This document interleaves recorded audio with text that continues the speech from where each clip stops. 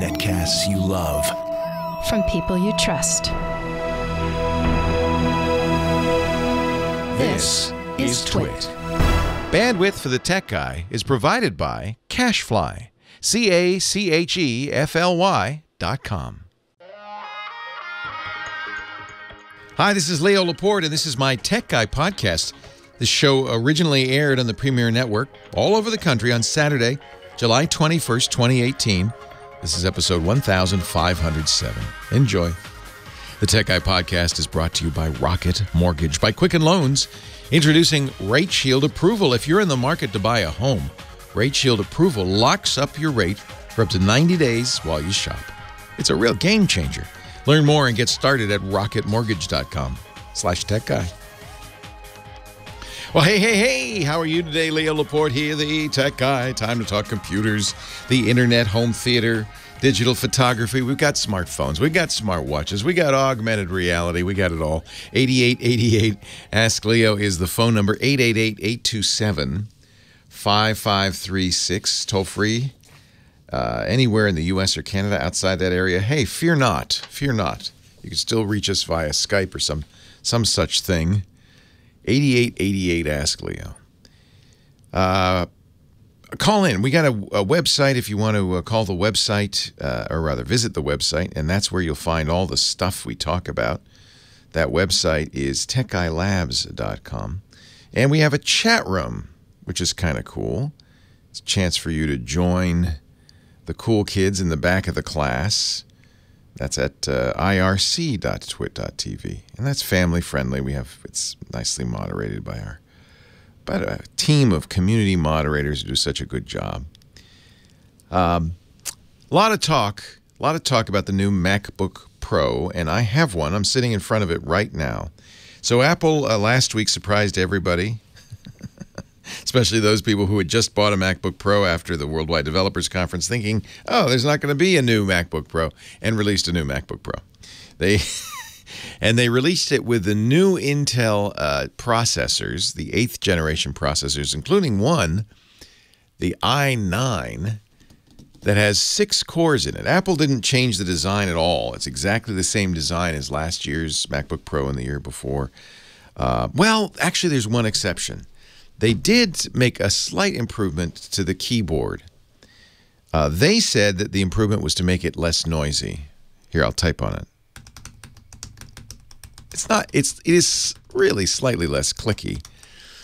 What they didn't want to admit to, because they're facing 3 class action lawsuits about the durability of the keyboard, what they didn't want to admit to is that they also fixed its durability.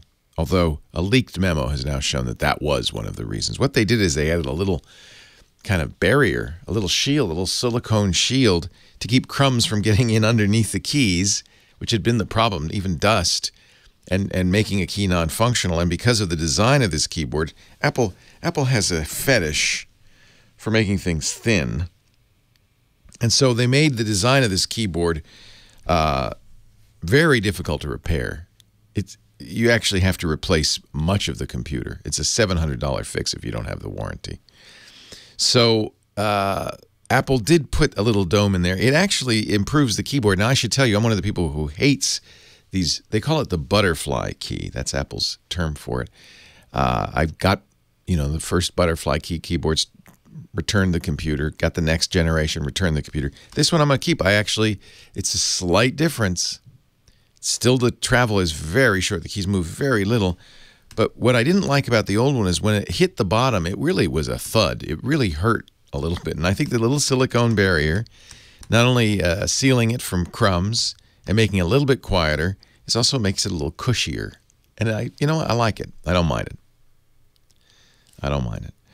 But that's not where they're getting a lot of heat. And pun intended.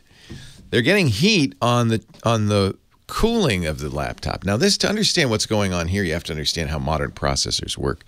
In the old days, you say, well, you got a 9 megahertz processor or 100 megahertz processor. That's a P90, a Pentium 90 megahertz, and that was its clock speed. But starting about 10 years ago, Intel started to add something they called speed step, the ability of a processor to speed up and slow down it could speed up to quickly handle, high demand tasks and then slow down to its nominal speed to save power.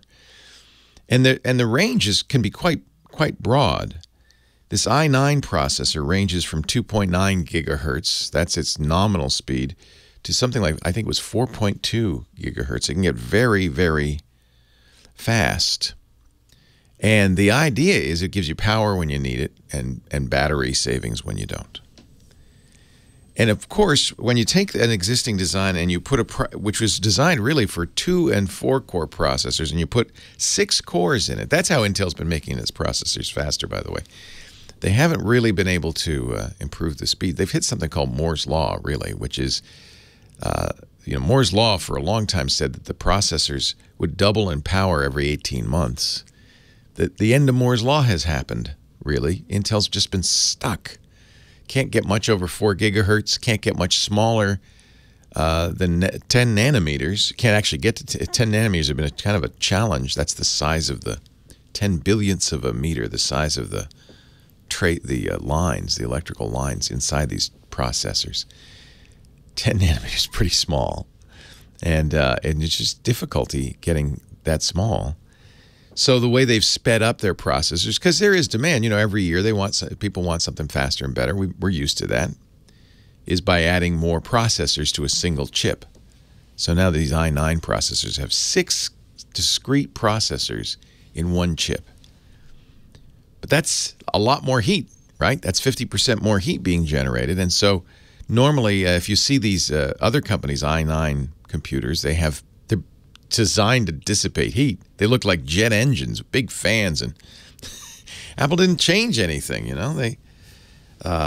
and so people have been concerned that the i9 processor may end up not running at full speed most of the time because the cooling's not there. And it's very difficult to be sure you're getting what you think you're getting. By the way, this is not the only company that has problems with this. A lot of PC enthusiasts don't buy the Intel i7 chips for the same reason. They say, well, you're not really getting what you're paying for. Because of thermal problems, you're throttling that processor to a speed below that of an i5. The middle-of-range Intel processor don't get the fancier processor. You'll never see its full potential. And that might even be more true with the i9. Well, I have to tell you, I'm seeing interesting results. I think there is a certain group of people who love to jump on Apple and just can't wait to say, "Oh, you blew it, Apple. See, overpriced hardware for, people.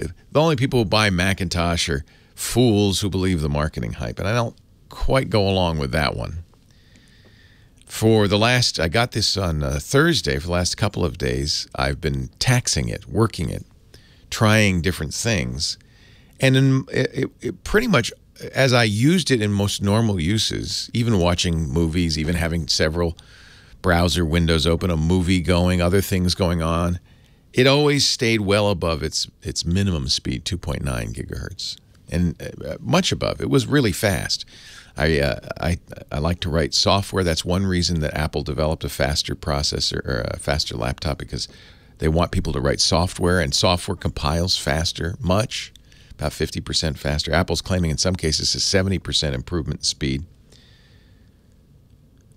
And then earlier today, I really taxed it. I started rendering a 360-degree video, and then I saw what people were talking about. And this is actually not surprising. If you do a sustained high energy thing, the processor is going to get pretty hot, and it's going to start to throttle. It's going to slow down to protect itself. It doesn't want to get maybe above 100 degrees centigrade. It doesn't want to get to the boiling point, literally. So it slows down to keep itself cool. The fans aren't enough to keep it cool.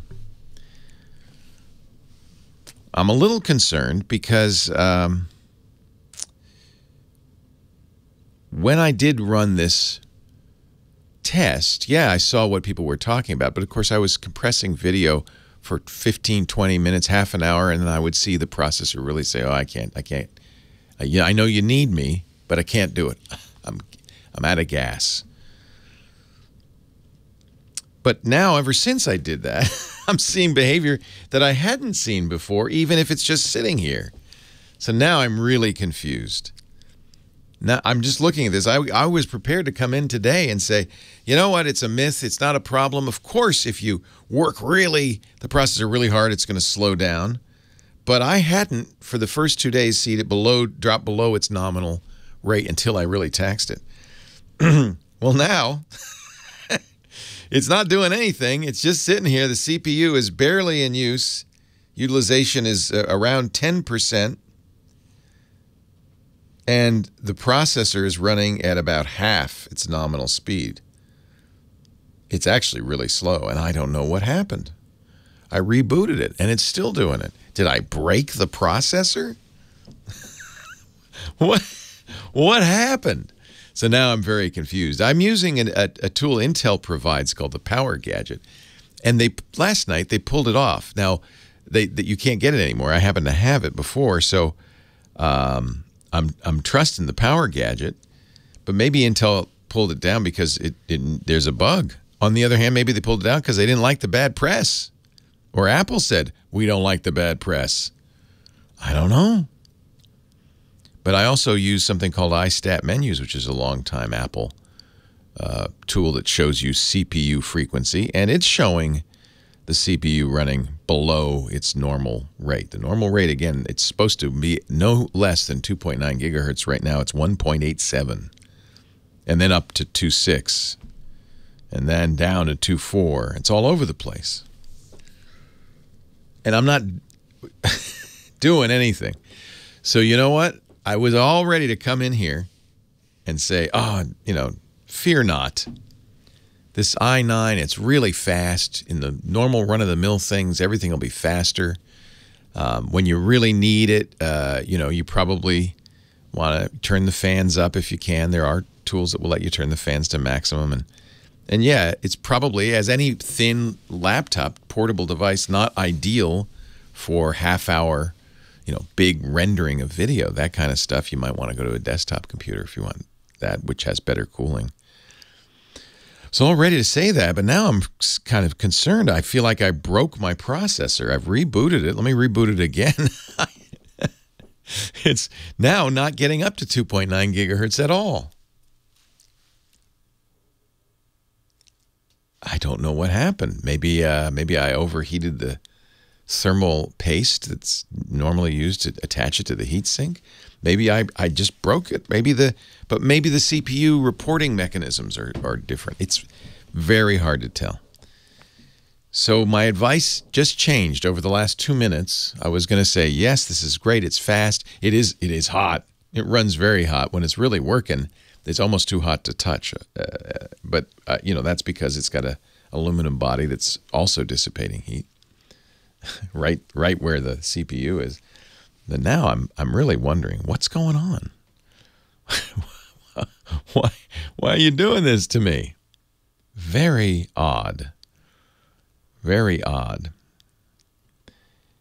And I have to say, if you're buying a very pricey, this is well over $4,000, because you want that fast chip, and the chip does not operate at its normal speed, let alone a faster speed, then you shouldn't buy it. So now I'm really wondering, and I'm not going to be the definitive answer to this. We're going to have to watch and see what people better than I, who have more experience testing this stuff, maybe see what Intel says. Maybe they've got an updated Power Gadget that's going to be more accurate. But as of right now, it's hard to recommend spending extra for an i9 when it's underperforming an i5. Yikes. So the controversy continues. 8888 Ask Leo. I wanted to bring you good news today, and it's not. It's oddly mixed. It's baffling, frankly. It shouldn't be slowing down at all right now. It's not even warm. 8888 Ask Leo. Let's talk high tech. Not just Macs. We can talk about anything. Give me a ring.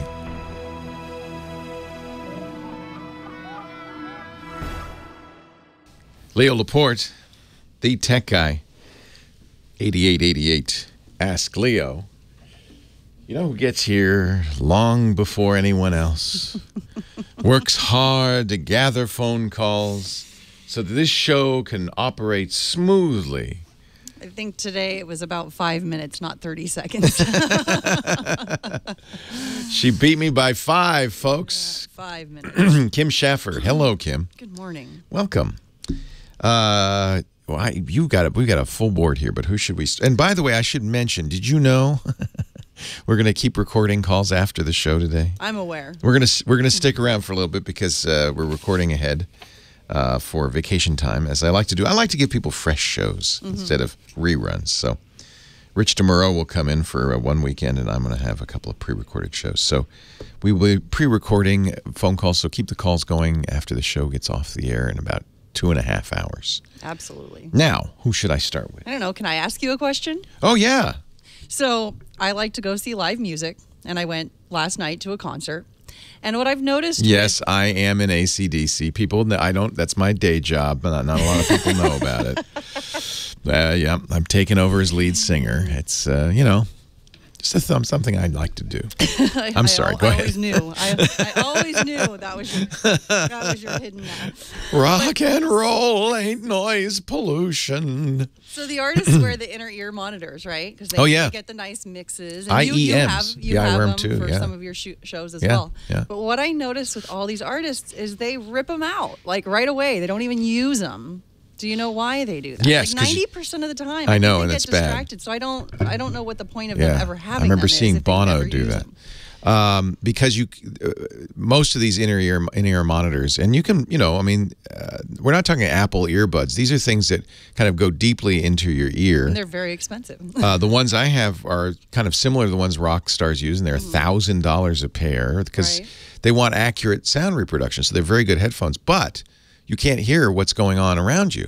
Now, if you're a rock star, it's probably a good idea to have ear protection, but they like to hear the audience scream. Is that what it is? Okay. And they like to hear what their bandmates are saying, and you can't. Right. You'll notice I pull them out because you can't hear anything going on around you. You just hear what's coming in through the headphones. And as somebody who's never used them, I've noticed that at like 90% of the concerts, they're in there to begin with, and then they just rip them out, and they don't even have them in the rest of the show. I bet you they put them in when they need to sing accurately. That's when you want to wear them. The guitarists don't need them. The drummer doesn't need them, but they should wear them for ear protection, and they'll get a better mix than the stage monitors. Right. But I think some of it might be vanity, some of it might be coolness, and some of it might just be, they want to hear what's going on. They want to hear the roar of the crowd. All right. That makes sense. So Thank you for clearing that up. Yeah, I love them, but they are very expensive. And I use ones that are made by, the original was Ultimate Ears, and the guy who created Ultimate Ears left and started his own. I think it's JH Audio, and those are the ones I use. I love them. They sound really good. And they're not too obtrusive. Hey, we're going to take a break. We'll get your first call in a bit. Scott Wilkinson's also coming up. Leo Laporte, the tech guy.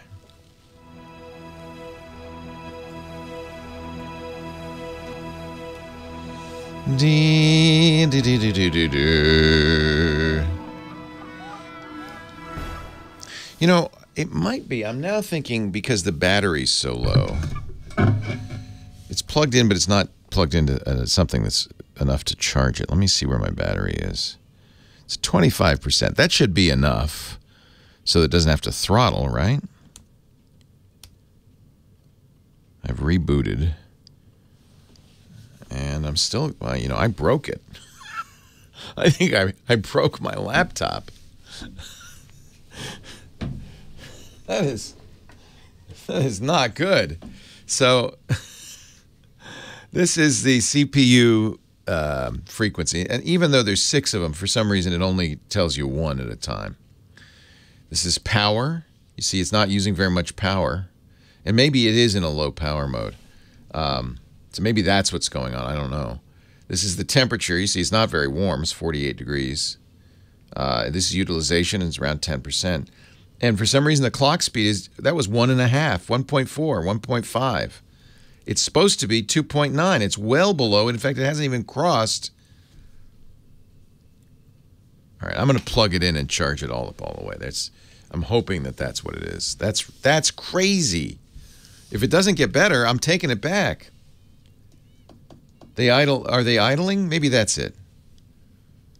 Maybe that's it. Okay, let me. So I was watching Netflix, right? Oh yeah, maybe that's it. Maybe it's because it's just idling.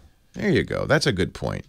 Scooter X, you're right. It's maybe just because it's just not doing anything. Let me because it peaked up as soon as I. You know what I'm going to do here? Let's compile something here real quick.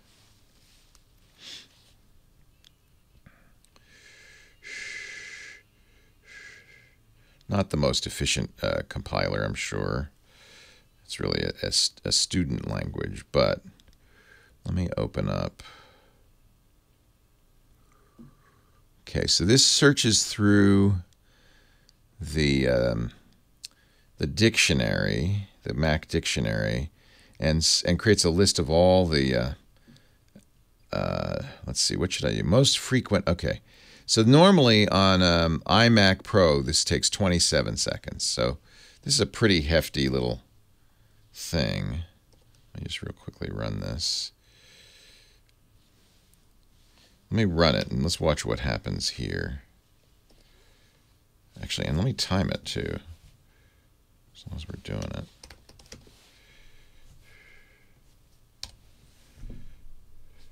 Okay, now it's running a fairly, well, the utilization is still 8%. So I don't know. I wonder if there's a problem with this, the Intel Power Gadget. They pulled it off last night. They said, no, they can't download it. On the other hand, I'm getting the same thing from iStat Menu, right? Okay, Dr. Racket was using 99%. Oh, it's done. It's done. So, you know what? Look at that. You're right, Scooter X. So when it needed it, it went up to 4 gigahertz plus, 4.2 gigahertz. Let's do it again. Let's run it. Let's run her again, see what happens. So, yeah. So there it is. It's going up again because it needs it, right? So maybe that's it. It's just idling to save juice. Can I get my code? Bump, dear bump. Leo Laporte, the tech guy. It's that time for Scott Wilkinson, our home theater guru. Now, this is why this stuff is so complicated. I'm going to defer on whether the MacBook Pro is a good choice with the i9 or not to some of the real tech blogs like non-tech to do their benchmarks because they know what they're doing. Scooter X in the chat room pointed out that if I shut everything down, the processor is going to go down real slow just to save juice because you're not doing anything.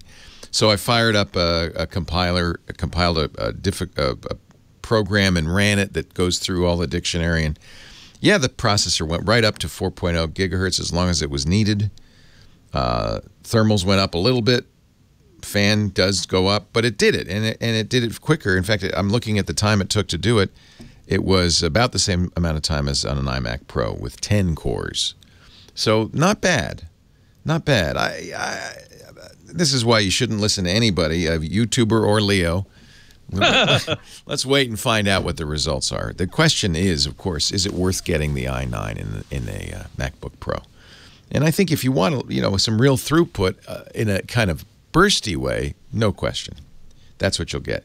Sustained throughput, maybe not. Anyway, I don't want not to use up your precious minutes, Scott Wilkinson. I'm sorry. Sorry about that. I just hey, wanted it's an important topic. Yeah. I just wanted to kind of address what I may have mistakenly said minutes ago. Oh, well. You're an honorable fellow. And say, don't trust me. Because I clearly don't know what I'm doing. No, I do trust you because if you find yourself in error, you correct it. Yeah, I always do want to correct it, of course. And absolutely. I know you do the same. Yeah, absolutely. No one's perfect. No one gets it right all the time. So if you're willing to correct yourself, then as I am too, I get plenty of stuff wrong. But if I do and I find it, somebody points it out and proves it to me, I'll cop to it right away. Yeah. I mean, I'm looking now at it looks like it's responding when I need it and it can get to a high speed. It's the real question, I guess, is should you get this if you want to render long videos? And I would say probably not. You probably want a desktop because it is going to slow down as the processor does heat up. It's protecting itself, and that's what it's made to do. And really, I guess the question is, did Apple design enough cooling into this? And if you want it to look this good.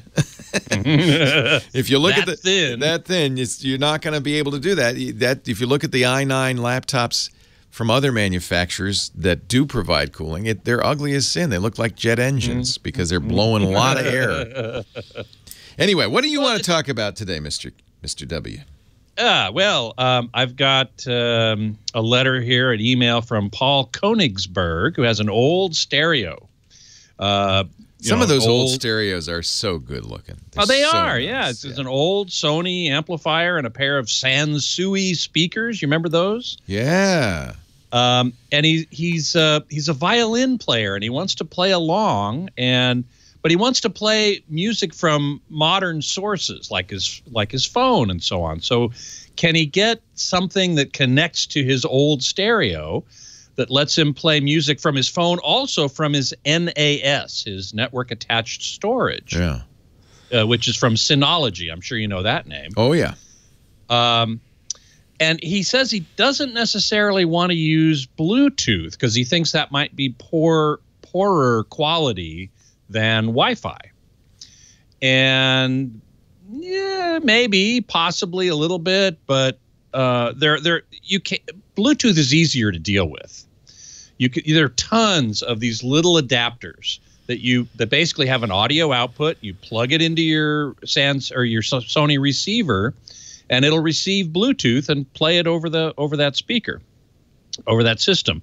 Amazon Basics makes one for $20. Harman Kardon makes one for $60, the BTA-10. Wirecutter thought their best pick was the StarTech BT2A, which is $50 or $60, depending on where you get it. Monoprice makes one. So, and these are not expensive, so it might be worth trying. Now, I did find a few that do work over Wi-Fi. And the most common example, of course, is Google Chromecast Audio, which I love, and they have an optical out of that. Yeah. So you get good, all the digital stuff. Of course, he won't have optical on that old receiver. Well, I don't know. It depends on how old that receiver is. Optical's been around a while. Don't forget. Toslink, yeah. Toslink, yeah, exactly.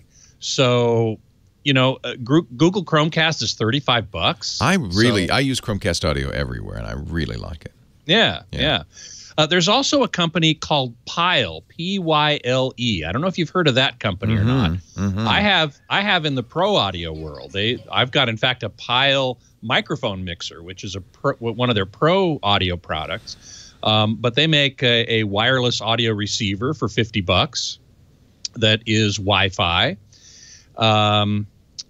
I was looking at a couple others on Amazon, one from a company called Eider, I-D-E-R, and another one from Forus. This one's actually been recommended a couple places, P-H-O-R-U-S, Forus PR5 for $50. These are all Wi-Fi solutions. These are all Wi-Fi solutions. I'm kind of with him. Bluetooth, I feel like, they compress the audio so they can get it over a smaller bandwidth. Correct.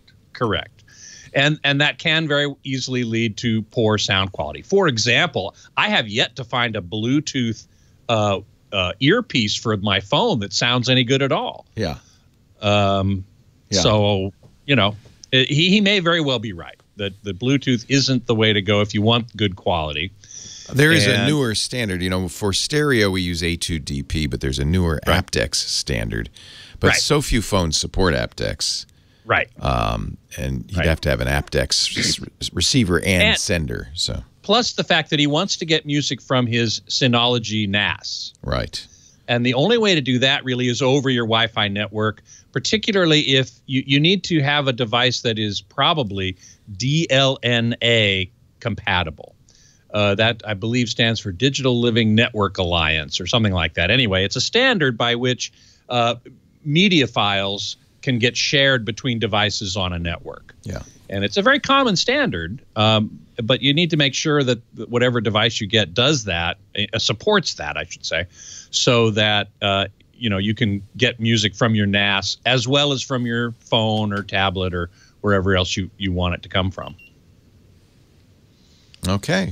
So there's a good solution. I think one of those solutions, Google Chromecast, if his receiver has an optical audio, input, then that's a great solution. Otherwise, this pile or the forest would be excellent solutions. Yeah. 90 seconds left. You got any? Have you seen any good movies lately? Oh, the last one I saw was Ant-Man and the Wasp, and that was great. Is that an Atmos? Oh yeah. Oh yeah. Because the Wasp Atmos. and the Ant-Man, when they're flying around, they fly all around. Yeah, exactly. Believe it or not, I'm looking forward.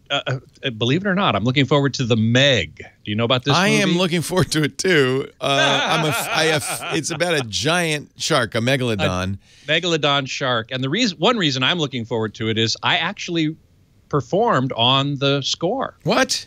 Are you doing the tuba? Boom, boom. Nope. It's kind of like Jaws, exactly. Yeah. No, I was hired to play seashell trumpet. Conch. He's our exactly. conch man on the conch man. It's Scott Wilkinson laying down the seashell tunes. And it makes total sense. I want to see it. So where should I listen for your conch? Well, it's actually part of the main theme. One of the main how themes. Nice. So the trailer looks hysterical. Yeah, exactly. And a lot of fun. Jason Statham and Rainn Wilson. I think I'll probably.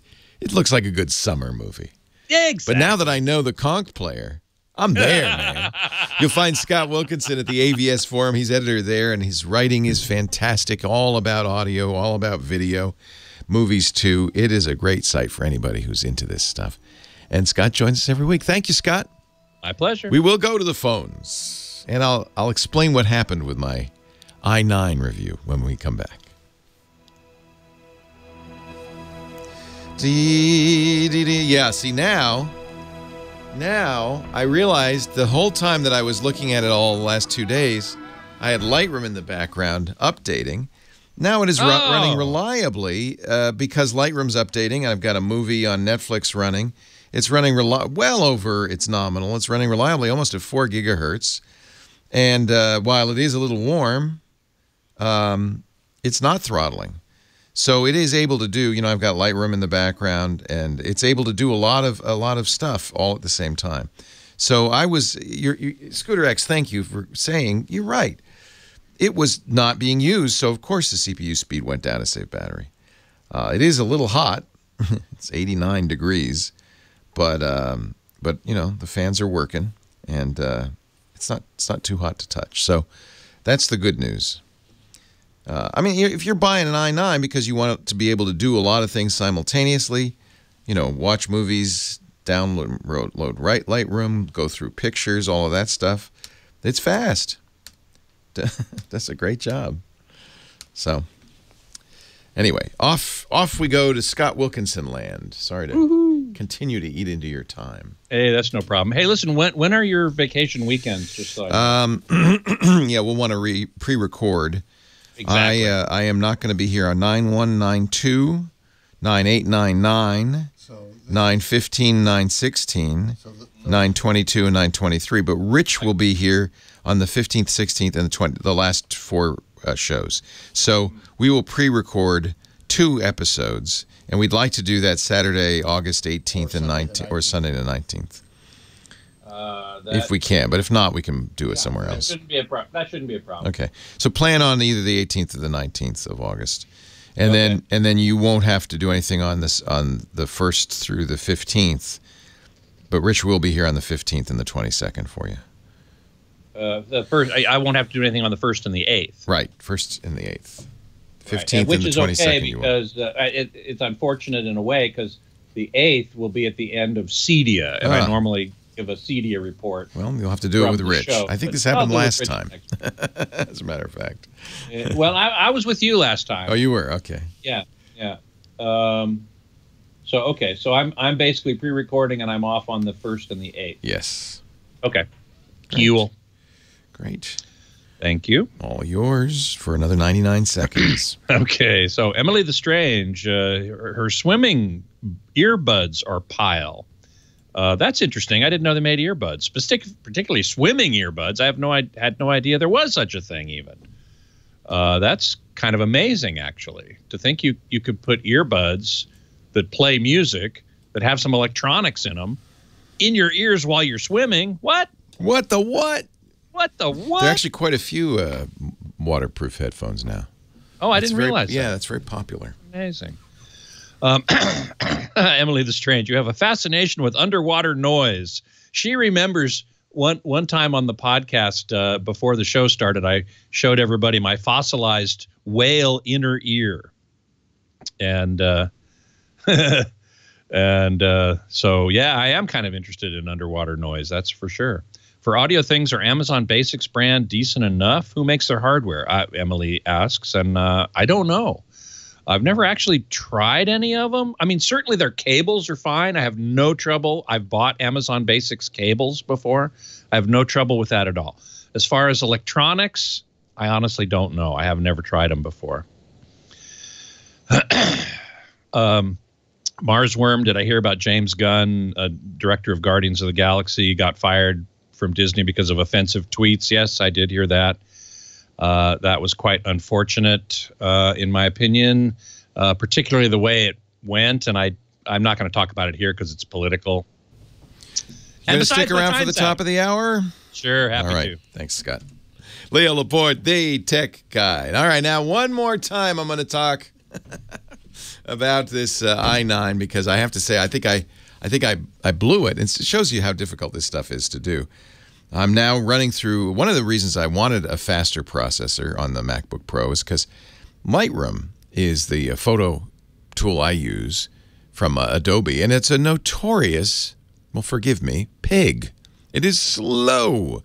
And on many of the laptops I've used, it's just unusable. I've had to download third-party programs to import and review the giant RAW files I take with my camera. Here's the good news.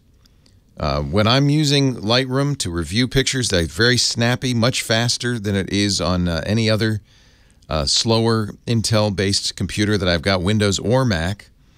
I'm looking at the CPU frequency, and it's staying well above its nominal frequency, 3.4 gigahertz, 3.5 gigahertz. Nominal, again, is 2.9 gigahertz.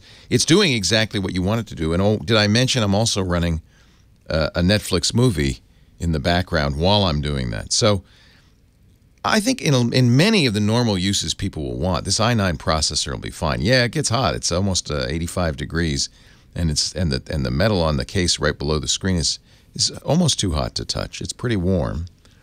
I can tell you it's 42 degrees on the outside Celsius. So it's pretty warm. Nevertheless, everything's working. The processor's performing well above the nominal speed. It's not throttled down.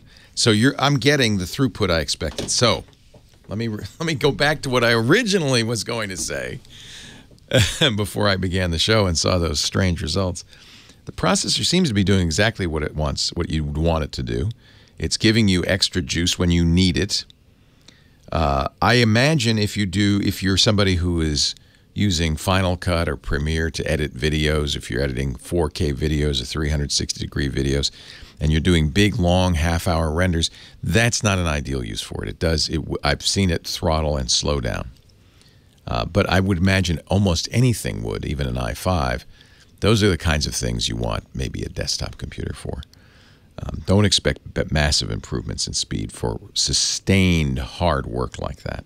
On the other hand, for the stuff that I do and for what most people do, writing software, compiling code, editing pictures, that's what we call bursty.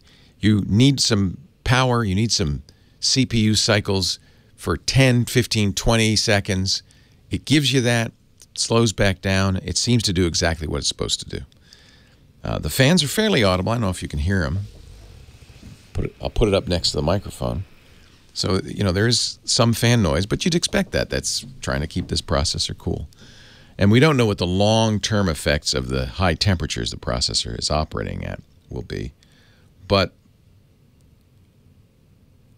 I guess, at least for now, I'm going to have to say it looks like it's performing as you would expect, and it's giving me the extra performance I was looking for in photo editing. And in other respects, it's a really nice machine. 32 gigs of RAM. You can get up to 4 terabyte hard drive, although that will cost you a pretty penny. I've got just the simple 1 terabyte in here. That's more than enough for me. and a very fast i9 processor that seems to be doing what it's supposed to be doing. 8888 Ask Leo. Now we get to the phones. Let's go to line 1. Old chef guy, my buddy Richard. Hi, Richard. Hi there. It's great. Hi, greetings. Great to talk to you again. Haven't talked to you in ages. What's up? I've been working. You know, some of us work regular hours. Oh, that. Oh, that. Although Anthony Bourdain says never work brunch. Never work brunch. I was a chef for 20 years, and I did brunch. So when I saw him talk about that very thing, I thought, it's so true. Nobody wants to cook eggs. Nobody likes cooking eggs. You don't get famous making omelets. Nope. No. I used to go through 3 cases of eggs on a Sunday morning. It was just mind-numbing. I didn't eat eggs for 5 years. But that's not why we're here. I have a question about I bought a 2015 Ford Fusion Energy. Ah, yes. That is, the Energies are their all battery, right? They're plug-in. Oh, they're the plug-in hybrids. Okay. So it's a hybrid plug-in. Yeah. All right. And I have a Google Pixel XL2. Mm-hmm. I don't have maps in the car because it's Sync 2, not Sync 3, and I won't pay them the $1,500 upgrade. No, and you have a GPS on your phone that does a really good job. Does a really great job, but it'd sure be fun to see my screen, my phone, cast to the screen in the dash. Yeah. And I do have RCA connectors inside my glove box. So the way most people will do this is with what we call Android Auto, and Apple has its own version of this. Yeah. And that is a car designed to do it, and many newer cars do it, all the Hondas and so forth. I guess that Ford does not. So Sync 2 instead of Sync 3. Yeah. So that screen, you said you have RCA cables. Can you put some video on that screen? Is that possible? Or do you want to have a separate screen? No. I'm currently using the separate screen, using the Pixel as everything because it's so much smarter than the Sync. Right. But I would like to be able to project the maps onto this bigger screen if possible. But is it an so I have the adapter. I have a Type C adapter to HDMI and then an HDMI to RCA. And I got all that before I found out that evidently the Pixel XL2 doesn't give me MHL. Could I use more acronyms? Is that possible? MHL is what would power the Pixel while you're displaying the video out of it. You don't have HDMI out, in other words. Correct, yeah. Huh. So you want to know, how do I get the video out of that? Yeah, that's a really interesting question. The Pixel 2 is a Type-C port. You can get audio out of it, I know, because there are Type-C headphones for it. Of course, it's a charging port, but you're saying it doesn't have any video coming out of it. Correct.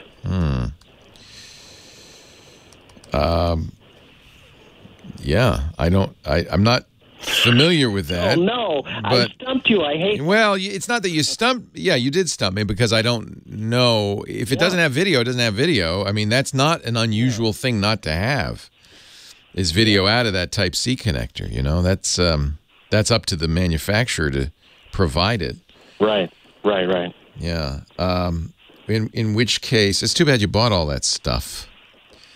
Well, they're just connectors. I can send them. I mean, they're not horrible. It's under $50, so I'm not horrified. HDMI out. Let me just see if there's... yeah, it looks... ways to connect the Pixel 2 to the TV. Can you imagine some weird way that I could use a Chromecast? Because I do have USB ports. I could cast to the Chromecast and somehow through the USB port get that into the dash? Yeah, I mean, I think that's why... That's exactly... But let me look here, because I'm looking at an article. USB-C to HDMI, no, not an option. So, there isn't a way to get HDMI out of that Type-C connector. So it looks like Chromecast is going to be. I'll tell you what, I have an article I found here from techlector.com. You can Google it as well. Best ways to connect Google Pixel 2 to TV. And they describe a number of different ways to do it. Now, TV is not quite what you have, but since you have an RCA jack that does display on that screen, I think you can do it. You'd need a Chromecast. You'd need to convert the Chromecast. Boy, that's a tricky one because I don't know if the Chromecast would say, well, I don't. Is that a TV? What am I connected to? What am I going to? What am I connected to? Might confuse the Chromecast. Yeah, but you can cast you can cast anything from the screen of the Pixel 2. So you can send it to that Chromecast, and the Chromecast is. The problem is no, it's not going to work because the Chromecast gets now get this. All you're doing with a device that connects to a Chromecast is telling the Chromecast, you go get the signal over Wi-Fi and display it. You're not actually casting to the Chromecast. The Chromecast has to have Wi-Fi for it to work. So that is. Can I work around that by creating my own hotspot? You can hotspot. It's getting crazy in here. Whew, it's getting hot in here. My CPU's at 100%. But yes, I think you could. That's going to really get crazy because now your phone is both a hotspot and video. All I can say is, hey, give it a try. Good luck. I'll put a link in the show notes to this article that might give you some other ideas for getting video out of your Pixel 2. Old chef guy, great to talk to you. Leo Laporte, the tech guy, the old tech guy. Wow. That's interesting. That is a complicated one, Richard. I mean, in theory, that should work. You hotspot to the Chromecast. Right, but do you think it's going to make the phone run too hot? I don't want to damage the phone because I've been watching you have heat scares on your... Yeah, no, you won't damage it. Okay. Read this article because I think there are other ways that you could get a Miracast dongle that would then take the screen because you actually want the screen. You can't do maps over a Chromecast. So the way the Chromecast, you actually want the screen. So, look at this Miracast dongle. Wow. Okay. Yeah, Miracast dongle would do it. Okay. I think. I don't know. This is crazy. Well, like I said, I believe part of the issue is that I'm on Sync 2, and if I upgraded to Sync 3, then it has Android Auto. Yeah, that solves it right there. But it's a grip of cache. Jeez. Yeah, I know. I use the audio prompts anyway, not the picture. So I would, you know what, the best thing, get a little dashboard mount for your phone and just have it up there. And that's what all the Uber people do, right? They're looking at their phone and they're using the audio cues. I thought about mounting my Pixel C. Oh, yeah, the tablet. Yeah, you can do that. Yeah, you could totally do that. That's a good idea. That'd be better. The phone is so much smarter than the Sync. Well, and does your C have wireless connectivity? Yes. Okay. So you got the LTE C. Yeah, that would work. You could mount it. You can get suction cup mounts that with a vice grip that will hold a tablet or your phone. Suction cup it. You got to be careful with the California laws. They don't like you to block the windshield. Yeah. But I could just put it on the LCD screen built into the dash. I could suction cup it there. Yeah, because you don't need that anymore. I don't need that anymore because it doesn't really give me any value. I don't need to monitor what the engine is doing on the screen. I'm just trying to get maps. I like it. Have a good interface. I like it. I think and what are you doing with that C anyway? Nothing, probably, right? I love my C. I'm in such a bad mood about it not being upgraded. It's my favorite tablet. They dumped it. They decided that the Chrome OS was going to be the tablet OS, not Android. I hate that about Google. I do too. Product. They really, it's what big companies do. Unfortunately, I'm looking at a stack of, I have my Nexus 10, I have my Nexus 7, I still have the old 7, and they're just like DBO. It's sad. I know. Welcome to Silicon Valley, the soap opera. Now go home. Now go home. Thank you. Hey, take care. Right. Great to talk to you, Richard. Bye-bye. You too. So this, I'm watching this, and we're going to get to Scott in a second, but it is absolutely handling Now I realize I always had Lightroom in the background running. And so it was always running the CPU. And it never had a problem. Just running it hot all that time. All right, Scott. Now we come back to the fabulous Scott Wilkinson. And you have 313 seconds. 300 seconds. It's like 5 minutes. Woo. Woo. I'll take it. All right. Okay. So, hey, everybody. So glad to see you. Always glad to be with you. Somebody asked me earlier about, Miller Tech. What's the best budget soundbar under $200? That's actually a good question and a little bit difficult to answer. In our roundup last year, we did the Polk Magnify Mini. That's $250.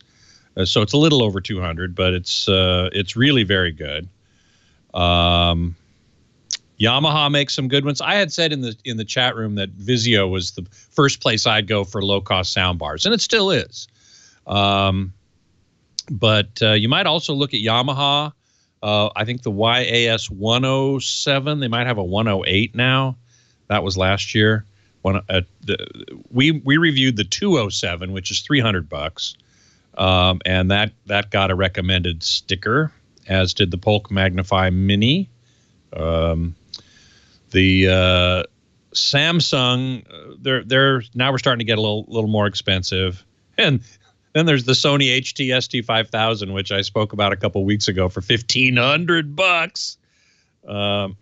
But in any event, I'd say Vizio, or if you can stretch a little bit, the Polk Magnify Mini is certainly really good. As is the Yamaha. You might look at the 107 instead of the 207, or maybe they're 8s now. Let's see. Hey, Tech William, good to see you there, man. We were also talking. Oh, Graveyard Tuba was asking about the temperature here. Yeah, I live in Burbank, and man, oh man, 2 weeks ago it got well over 110, and this week coming up looks like it's going to do the same thing. So lovely. Just stay inside with air conditioning. Hope the power doesn't go out. We were talking also, Miller Tech, and a couple of people were talking about these new Roku wireless TV speakers. Basically, instead of it's a replacement and an alternative to a soundbar.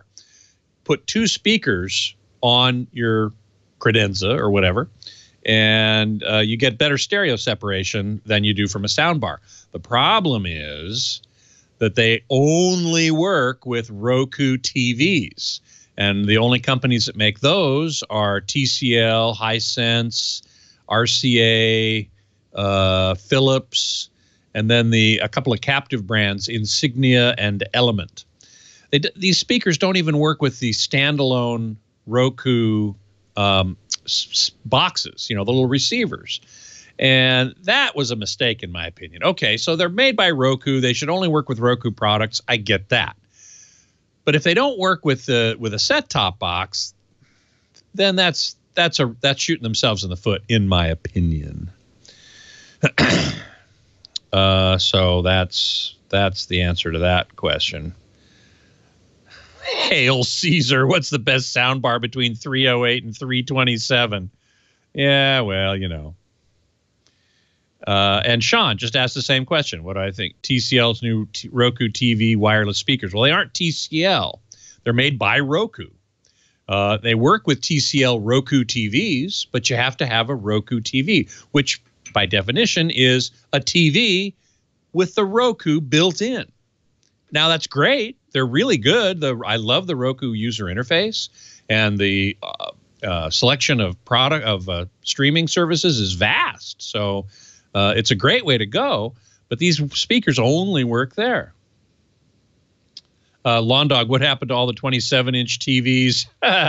Yeah, they're now monitors. They're now computer monitors. 27-inch TV, yeah, I think the smallest TV, well, I think you can get 20, I think it's possible to get 27 and even 19-inch TVs. Like, people still put TVs in their kitchen, don't they? That's what you'd want in there. But I think I certainly don't look at anything, well, I don't look at anything below 50 inches because I'm a big screen guy, and that's what AVS Forum is about. Yeah, but for a kitchen, I think 42. But for a kitchen, yeah, exactly. Thank you, Scott. My pleasure. Have a good one. See ya. Well, hey, how are you today? Leo Laporte here, the tech guy. Time to talk computers, the internet, home theater, digital photography, smartphones. We talk about smartwatches. We talk about CPUs, GPUs, and all that jazz. 8888 Ask Leo. That's my phone number if you want to talk high tech. And I really feel bad now because I was suckered. I was fooled. I misunderstood, misread the CPU readings on this i9. I just want to reiterate that the i9 MacBook Pro does, for me, exactly what I wanted it to do, and it handles quite well the heavy-duty tasks that I want to throw at it, particularly as a developer, as a programmer. Might not be ideal for compressing video or 360 video, but it sure does the stuff I want it to do, and it's been running consistently at almost 4 gigahertz for the last 45 minutes without any thermal slowdowns, without any throttling. It's really done a good job. So I think this is overblown, and it just underscores how hard it is to understand this stuff. Unless this is your business, and there are some websites like a non-tech and PC perspective that it's their business. They do this stuff all the time. Unless it's your business, it's very easy to misread these numbers and misunderstand it. And I think that's unfortunate because Apple's getting a little bit of a bad rap from a number of YouTubers, primarily, who are saying, "Oh, this thing is not doing what it's supposed to do." Well, I think it is. I think it is. It's expensive. There's no doubt about that. 8888 Ask Leo. Now, we got to get some calls here. Let's go to Sarah in Hutchinson, Kansas. Been holding on for an hour. Thank you for your patience. Welcome. Hello, hi, Sarah. Leo. Hi. I'm actually friends with your wife on Pokemon Go now. Ah, yeah, thank you. That's awesome. When you put out her information, I went ahead and friended her. She now has 200 friends. One of them is you. That's awesome, Sarah. Do you play? You must. I do. We play as a family. We like to go out and walk around the neighborhood and play. It's really fun as a family. You know what kills us? It is. You know, my wife and I are 12-year-olds, but our 15-year-old won't play anymore. She says, "Oh, no, I'm done with that." Which, aw, we had so much fun 2 years ago when it came out. And the reason this came up, Sarah knows this, but I'll tell the rest of you, is because the folks who do Pokemon Go, Niantic, updated it considerably over the last 6 months and really brought back a lot of the fun of the game. You can have friends, for one thing, and see where they go. So thank you, Sarah. Yeah, that's nice. If she gets any gifts from Kansas, then she knows where it's coming from. I'll say, look for Sarah's gifts from Kansas. And I'm sure you'll be getting some Petaluma gifts as well. That's nice. Thank you, Sarah. Yeah. I should mention, Lisa and I are now maxed out. You can only have 200 friends, and so we both do, unfortunately. So no new friends. What's your favorite Pokemon? I'm a Pikachu fan. Me too. I always love Pikachu. This has been a good summer for Pikachu fans. Lots of Pikachus in sun hats. That's right. Now I'm playing it, by the way. What can I do? If I get a little distracted, it's because I see a Venonat. I've just got to pick him up. What can I do for you, Sarah? Well, I bought a used MacBook. It's a 2010, so I know it's quite old, but we upgraded the RAM and put in an SSD hard drive. Good upgrades. What I'm concerned about is when Mojave comes out, do I go from High Sierra to Mojave, or am I better off staying with an older OS? The general rule is if Apple lets you do it, Apple will at some point cut it off. And you won't, and it'll just say, sorry, this is the most recent you can use. But you should upgrade if you can. The good news is, in the last 8 years, it's an 8-year-old laptop, but Intel hasn't made massive improvements in processors. And so you're probably pretty compatible with anything Apple's doing right now. Yeah, it runs High Sierra pretty well. Yeah, yeah. And so I think, yes, absolutely, go to Mojave. Mojave has some nice new features.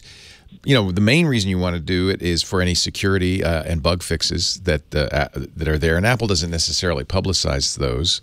So you always want to get the updates. But you don't have to worry. Apple won't let you update if it's not compatible or it's going to really slow your system down. They're pretty good about that. I like the older, my real reluctance on upgrading to the new MacBook Pro, besides the price, was I really like the older MacBooks. I like the travel. I don't mind the bigger size. It's a little thicker. That's fine. Better battery life. And I would like the keyboards. I don't like the touch bar all that much. They don't have a touch bar. So I was using a 2015 MacBook Pro until I got this new one. They're very good. Yeah, I've been listening to your reviews. So when I go to get a new one, I'm going to wait till they get that keyboard worked out. Well, I feel like this one's better. It's not, we'll see if it's more reliable. I think they have solved that. And I was a big, as you know, hater of the new Butterfly keyboards. This one, it's just a slight difference, but it's enough to make me say, well, I think I can live with it. Not happy, but I think I can live with it. Your 2010's just fine. Stick with it. By the way, they stopped selling those when they put out these new MacBook Pros. That was it on the 2015 15 inches. They're not selling those old ones anymore. So I don't know what will happen to the MacBook Air, which is the last really old style MacBook they sell. But my sense is they're dropping that too sometime this year. Sarah, it's so nice to talk to you. I'll look for you. I'll look for some Hutchinson, Kansas Pokestops. Sounds good. All right. Take care. Thank you. Our show today brought to you by Rocket Mortgage, the lending leader, Quicken Loans. They created, we've talked about it before, I hope you know, the best online mortgage approval process out there. But now they've taken another step, and I think it's so important because interest rates now have started to go up. For years, we had very flat interest rates. It was great. But I remember those days when you were home hunting a few years ago, and there was pressure to get that deal done because in a month the interest rates are going to go up, and then they're going to go up again. They're going to go up again, and that means even like a quarter point means in the long run, thousands of dollars extra for that house. So it's really what they come up with is a great idea that's timely because the interest rates now are going back up. They call it Rate Shield Approval. Let me tell you about it. So, you go to rocketmortgage.com/techguy. You go there and you can apply for your home loan. You can do it all on the phone. You don't have to go get paperwork or anything. They do it all for you. They call it the power buying process. They verify income, assets, and credit in less than 24 hours to give you verified approval. You choose the rate, the term, the down payment. Then they give you verified approval. That means you're as good as a cash buyer. Because when you go in and make an offer on a house, the seller knows, well, they're good for it. They've already got the loan. So that's a really big deal, and it's a great way to start. But here's how Quicken Loans and Rocket Mortgage takes the anxiety out of buying a house. Because once you're verified, then you qualify for their all-new exclusive Rate Shield approval. They lock up your rate for up to 90 days. They give you 3 months to shop, and they guarantee your rate, that's it. It won't go up. It could go down. If rates go down, and that could happen, they will ratchet your rate down, but they just will never go up. So it's a win either way, right? And it takes all the anxiety out of home shopping. You're good, you're approved, and your rate, you know exactly what's going to cost. This is the kind of thing you'd expect from America's best mortgage lender, Rocket Mortgage from Quicken Loans. I want you to try it. Go to rocketmortgage.com/techguy. Get Rate Shield approval. It's only valid on certain 30-year purchase transactions, and additional exclusions or conditions may apply based on Quicken Loans data in comparison to public data records. Equal housing lender, licensed in all 50 states, and MLSConsumerAccess.org, number 3030. That's rocketmortgage.com/techguy. And we thank Rocket Mortgage by Quicken Loans for their support of the Tech Guy podcast. And I thank you for patronizing them so that they say, hey, this works, and they keep supporting the show. It all works. Thank you. On we go to line 3. David in Escondido, California. Hi, David. Hello, Leo. Great to talk to you. Thank you for hanging on. What can I do for you? Well, I'm caught between two tech companies that are telling me it's the other guy's fault. Yeah, well, they'll always do that if they can. So I'm a cord cutter on cable. I canceled my cable about 2 years ago. My current streaming service of choice is PlayStation Vue. And a couple days ago, I got an email from Cox, my internet service provider, saying that there was suspicious activity coming from my network that was indicative of maybe a bot attack or something. Yeah. So I gave Cox a call, and they immediately tried to sell me on a customer protection service package. That man. $1 a month. Now, if that's the reason they gave you that alert, that's reprehensible. But maybe there is something going on. Did they give you any more information? Well, here's the interesting thing. The conversation got sort of sidetracked because evidently I've been paying for a basic version of the service package for years and I had no idea. Oh, thank you, Cox. God, these companies are awful. I know. So I went ahead and I canceled that, and I called PlayStation View, and they kind of stepped me through a whole bunch of things, and we finally got to a solution. What was happening is I have it on 2 different Rokus in the house. Hold on a second, because I have to take a break. Well, actually, we got about a minute. If you want to give me a minute summary, then let's do that. Yeah, absolutely. So I was getting an error, basically, that I was forbidden from accessing PlayStation View. All the other Roku channels were working fine. Wow. So I thought it probably had something to do with this email that I got from Cox. That sounds like anti-competitive behavior. Of course, they don't like PlayStation View because you're paying Sony for access to the TV channels, not Cox. Uh-oh.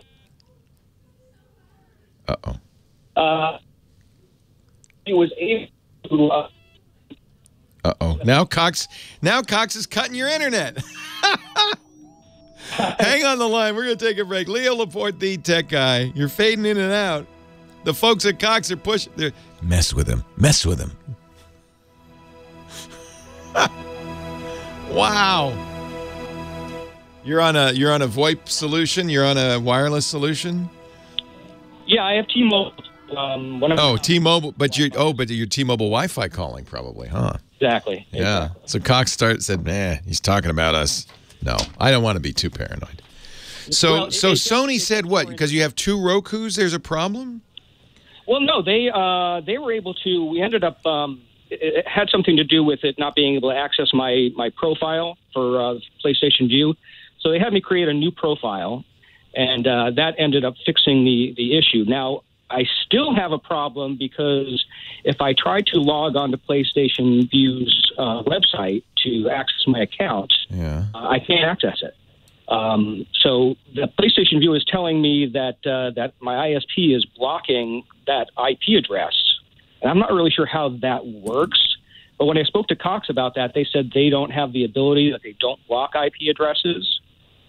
Well, that's wrong. They could totally block an IP address. Yeah, and the interesting thing, they told me this in the second call to tech support.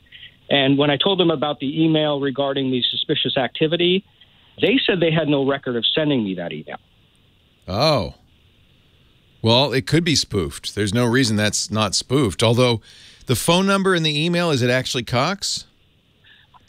It is actually Cox. It is referenced.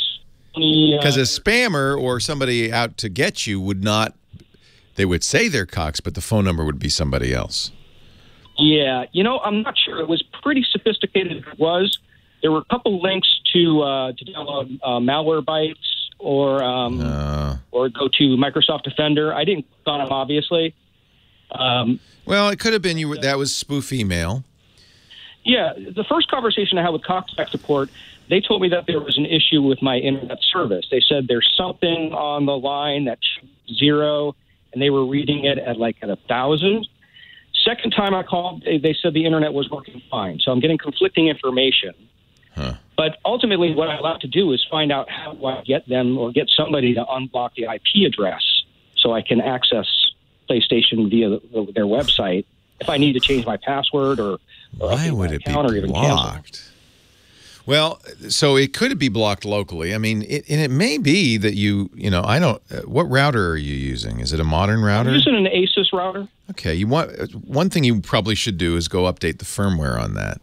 I did that last night. Actually, updated the firmware, and it actually improved the internet. And in general. Yeah, and if there were any malware on your router, that would have wiped it out. So that's good. Also, I scanned all our computers. We have 2 Macs and a PC. I used Malwarebytes to scan all those, and it didn't show anything on those. So I'm fairly certain that there is no activity. Now, something that's interesting that may have triggered this is I just had knee surgery, so I've been laid up, and I've been watching a ton of PlayStation View. And I've actually exceeded my data limit for the month on top. Hang on. I got to come back here. Leo Laporte, the tech guy, 8888 Ask Leo, the phone number. I'm still talking a little bit here because I want to get to the bottom of it with David in Escondido. Just a quick recap. He has Cox as his cable company. He thought he got an email from Cox. Could easily have been a spoofed email. That's the kind of thing bad guys do. That said, you've got malware in your network. Contact us. It had links to what it said were anti-malware, very reputable anti-malware tools. But maybe those links led somewhere else. The phone number, we don't know. Maybe it was Cox. Maybe it was somebody else. Now, though, weirdly enough, he's a PlayStation View subscriber. He can't. The PlayStation View website is blocked.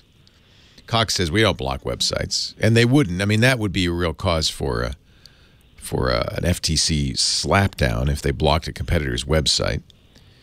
So I would be surprised if they were blocking it. But where is it blocked? You updated your router, so you know the router's not blocking it. Mm-hmm. And the PlayStation View service on the Roku is working again, so we've got that fixed. If I go to try to access PlayStation, their website, when I try to log in, I get a repeated error that my username and password isn't correct. And I've tried it multiple times. I know it's correct. Yeah, I would say this is now not Cox, but probably has more to do with PlayStation View. And you've tried it on multiple computers? Yeah. Yeah. Now, the interesting thing is when I try to access it on my cell phone via browser, and I'm not using my Wi-Fi, I can access their website. Really? With a username. Well, maybe Cox is blocking it.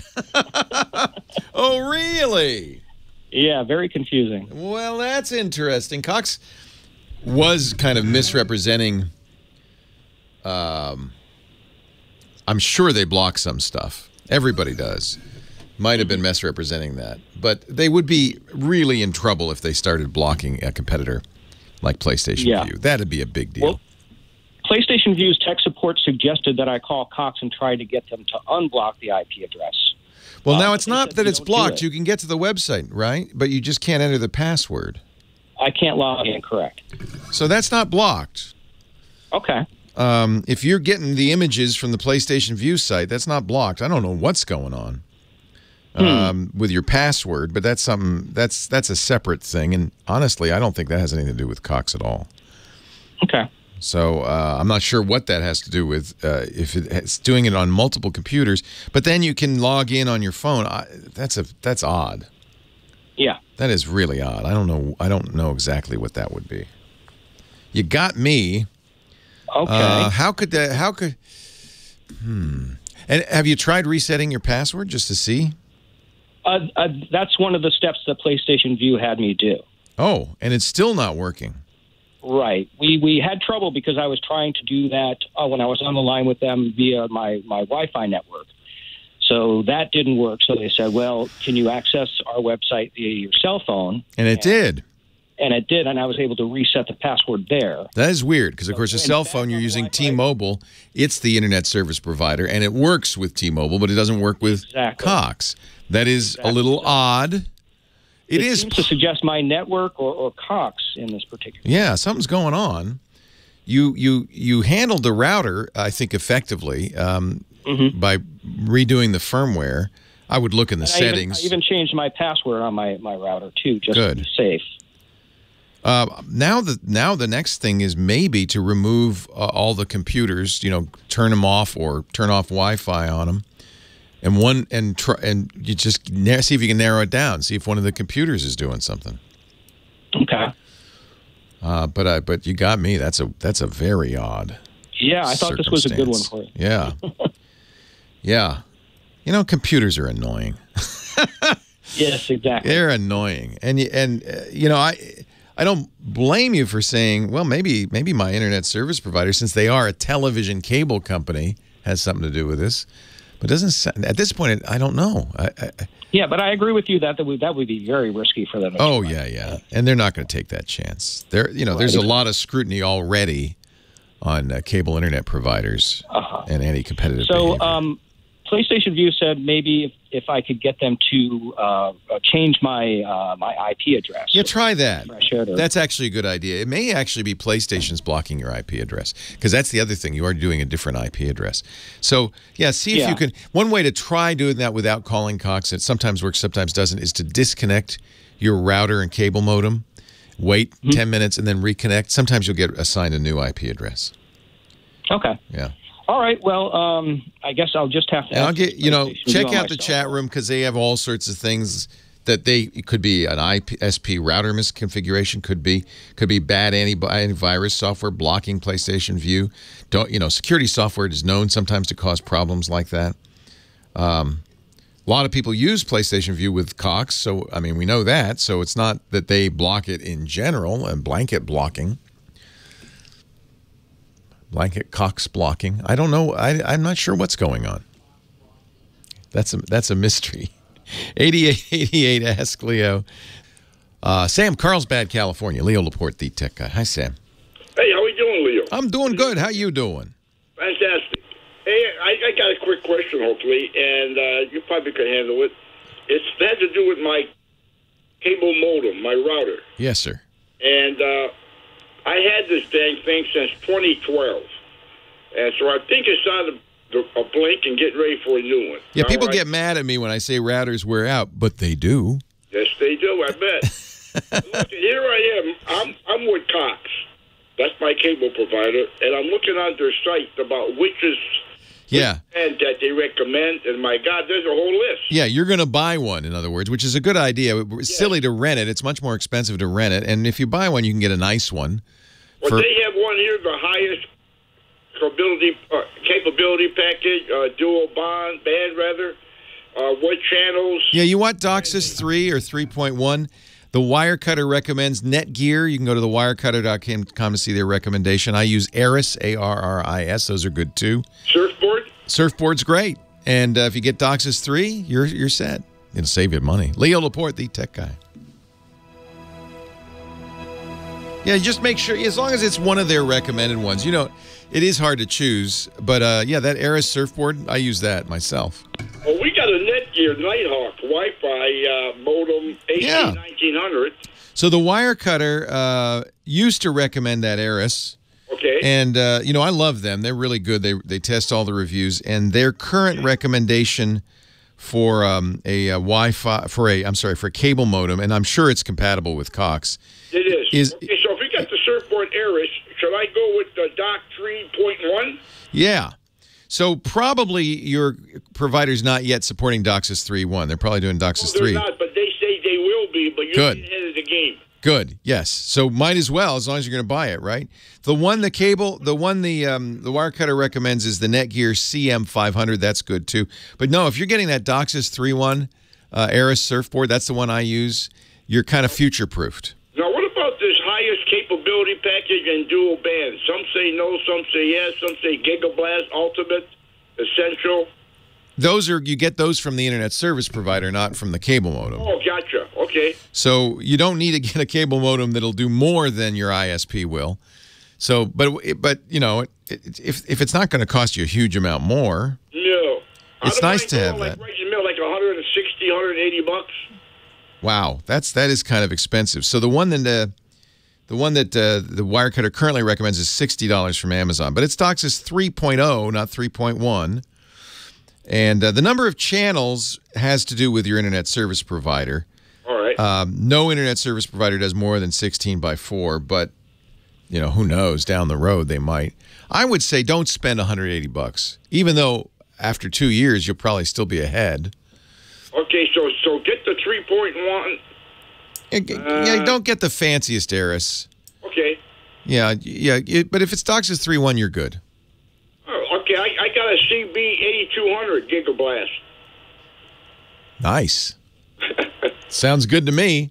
Well, okay. I like personally the Gigablaster 5000, but if you can get the 300, that's good too. The 300. I'm just teasing you. That sounds great. I'm just teasing you. That sounds perfect.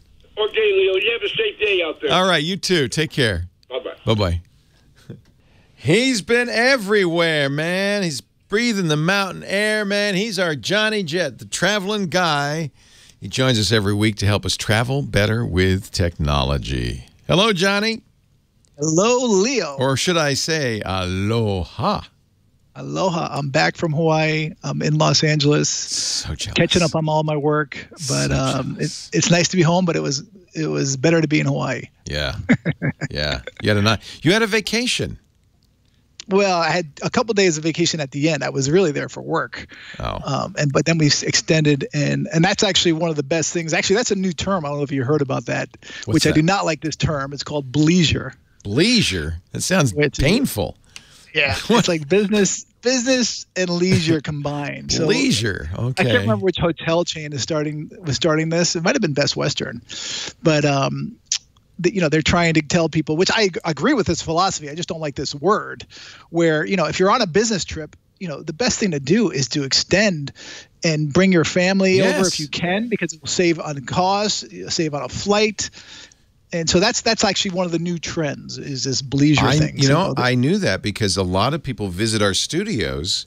They're on bleisure.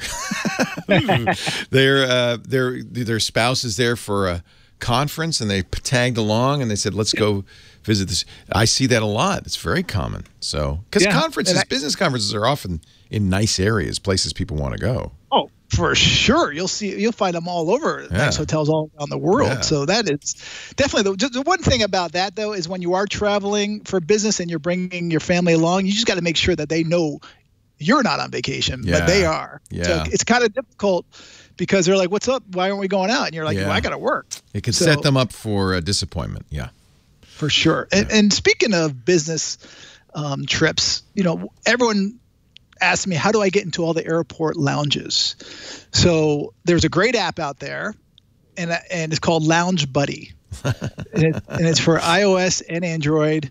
But I don't use the app. So I don't use the app because I have almost every credit card that gets me into the lounges. So, but if you don't travel as much as I do, then you want to check out this app, because they will sell you you don't need a membership for these lounges, which you normally do, and you don't need elite status, or you don't need a first class ticket, which usually required for most airport lounges and airline clubs. So, but you pay a fee for Lounge Buddy, I presume, right?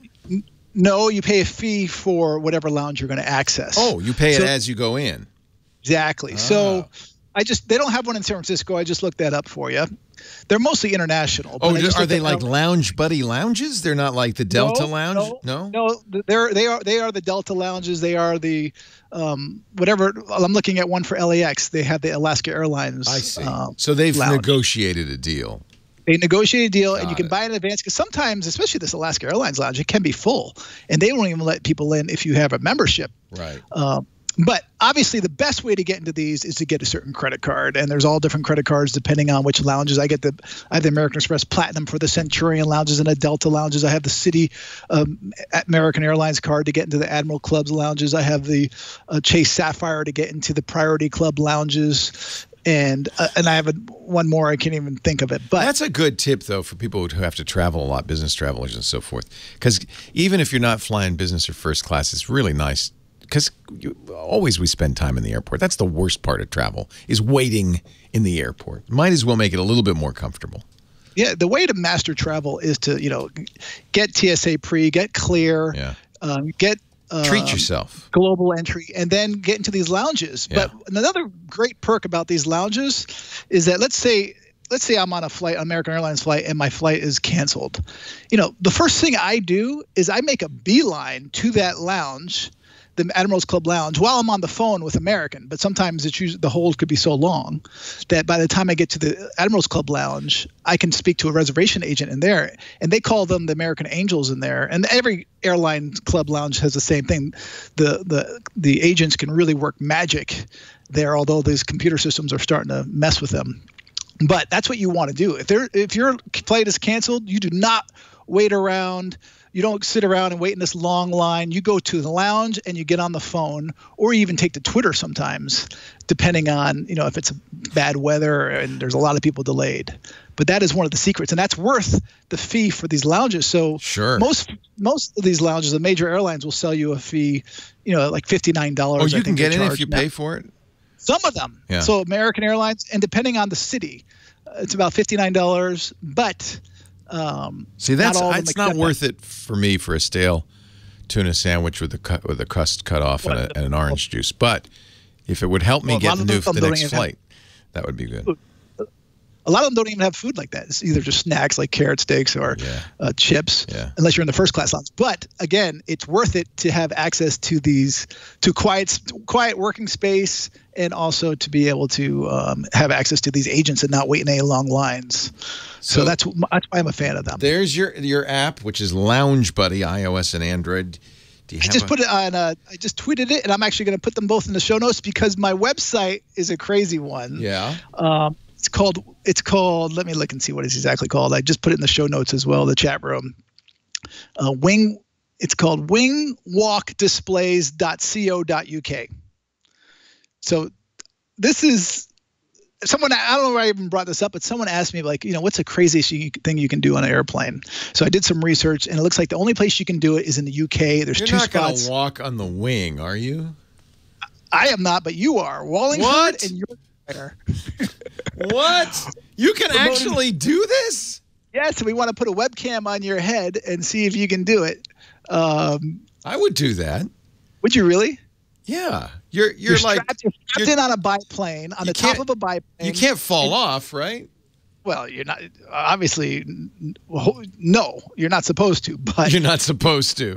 Okay. They've been in business for a while. They use a 1940s. Have they lost anybody? 1940s biplane. It's beautiful. But there used to be one in Washington State here that used to do it, but they don't do it anymore.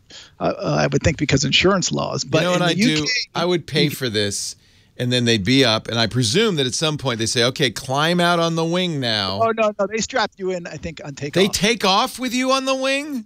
Yeah, that's the only way it would work. Lisa says she's doing it, but she's jumped out of a perfectly good airplane with a parachute on. So this is nothing for her. And if I was going to do this, I actually would put a parachute on just in case. It doesn't look like these people are wearing chutes. Yeah, it does not look like that. No. But it's 10 minutes long. It's about $500. But if you're into adventure, thrill-seeking, this is the thing to do. But you will not see me doing it. But it'd be great to see Lisa. Is it in the UK only? I guess it is. It's the only place I've been able to find it. I did some research. Again, it was in Washington State a few years ago, but no longer. That their website's down, and their number I called does not work. They do give you goggles, but there's nothing to keep the bugs from hitting your teeth. Yeah, there's video on their website. Crazy. It's insane. I know, and I don't think. I hope not too many of your listeners would want to do it, but you never know out there. And actually, when I wrote about it, it was pretty popular, so that's why I'm mentioning it. JohnnyJet.com. That's the website. You go there, you can find out all about the crazy stuff Johnny does. I think you should. You conquered your fear of flying. Now conquer your fear of wing walking, Johnny. That takes it to a whole new level. Actually, it looks like a comfy chair. You're kind of sitting down. You're out there in the air. I wonder how fast they're going because his face looks. You're probably going 100 miles an hour. Well, Lisa says she'll and they're going upside down. No way. There's not a chance I would do this. Not a chance. I didn't realize Johnny. JohnnyJet.com. That's the website. Go there. You can read more of Johnny's great stuff. Follow him on Twitter and Instagram too. And he's always a welcome guest here on the Tech Guy program. I'm glad you're home. Are you going to stay home for a little bit? For a couple days. 2 days. That's Johnny for you. Safe travels. Leo Laporte, the Tech Guy. This is great. This is the craziest thing you've ever done. Look at that. Craziest. You're wild, Mr. Johnny. But Lisa came running in and says she wants to do it. Wow, I'm really impressed. She's a daredevil. No, she's a daredevil. I won't even ride a roller coaster, so it seems unlikely that I would do this. I would chip in for her to do this if she puts a GoPro camera on her head. Oh, I would do it with a GoPro. She'd do it with a GoPro. Good, let's do it. I'll start the funding. We don't have. No, we'll pay for it. You don't have to raise money. You only do it in the UK though. But you have to be where in the UK? It's Wallingford or Yorkshire. Oh wow! So it's not even like near London. Next year we'll have to look I have to look up. We'll make a trip. I want to go back. I love the UK. I want to go anyway. So I almost did not mention this because I was like, I don't know, but it's just so out there. I figured, what the heck? I'm putting the GoPro. I got the GoPro Fusion. I'm putting the GoPro Fusion on her head. Yeah, I have it here because we're gonna do some stuff with it today to tax the. I'm impressed. I'm really impressed that she wants to do like that. Or just hold it like. No, you'd lose it. No, I'm not going to do that. Are you nuts? Are you going to fly in the plane with me? No, I'm going to watch from the ground and make sure your insurance is up to date. I'm sure part of the package is you get the video from all the cameras on the plane. Right, obviously. Well, but it'd be fun to have one on your head. Yeah. Oh, I do. Yeah. I think it's a two-seater, so you could be in the back seat, which I don't know if I No. The pilot is in the other seat.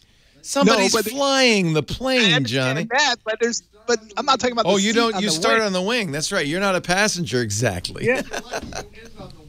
if you're lucky, you land on the wing as well. Yeah. I hope so. If you're lucky. Lisa, where'd she go? Oh. Are they gonna wear a parachute? No, they're not wearing parachutes in these videos. Wow. Nice. Hey. All right, Johnny. Thank you. Have a good week. Take care. Bye-bye. Leo Laporte, the tech guy. 8888. Ask Leo the phone number as we talk high tech. And back to the lines we go. Line 1, Michael Escondido, California. Hello, Michael. Well, how are you? I'm well. How are you? I'm all right, my friend. Hey, I just want to start off by saying I really appreciate you as an educator myself, a professional educator. I appreciate you having this show and just trying to educate the rest of us that maybe aren't, leaning towards the tech side. Thank you. That's very kind of you. I appreciate that. And thank you for being an educator. I think there's no more important job, is there? As do I. Well, my question is this. Obviously, as an educator, I do have some tech competency, but I got a 15-year-old son. And he just finished 9th grade. Nice. And after getting straight A's the spring of 8th year and in his first year of freshman, I'd like to reward him and just say, hey, other than verbally and some of the other things I do, he's a gamer. He plays Overwatch. He plays Paladin. He plays Rainbow Siege 6.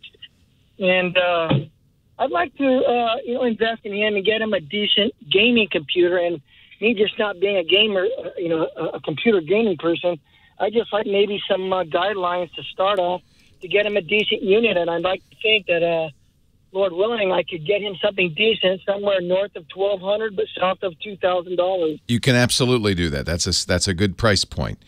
The deal is I wouldn't get a laptop. I would get a desktop. Okay.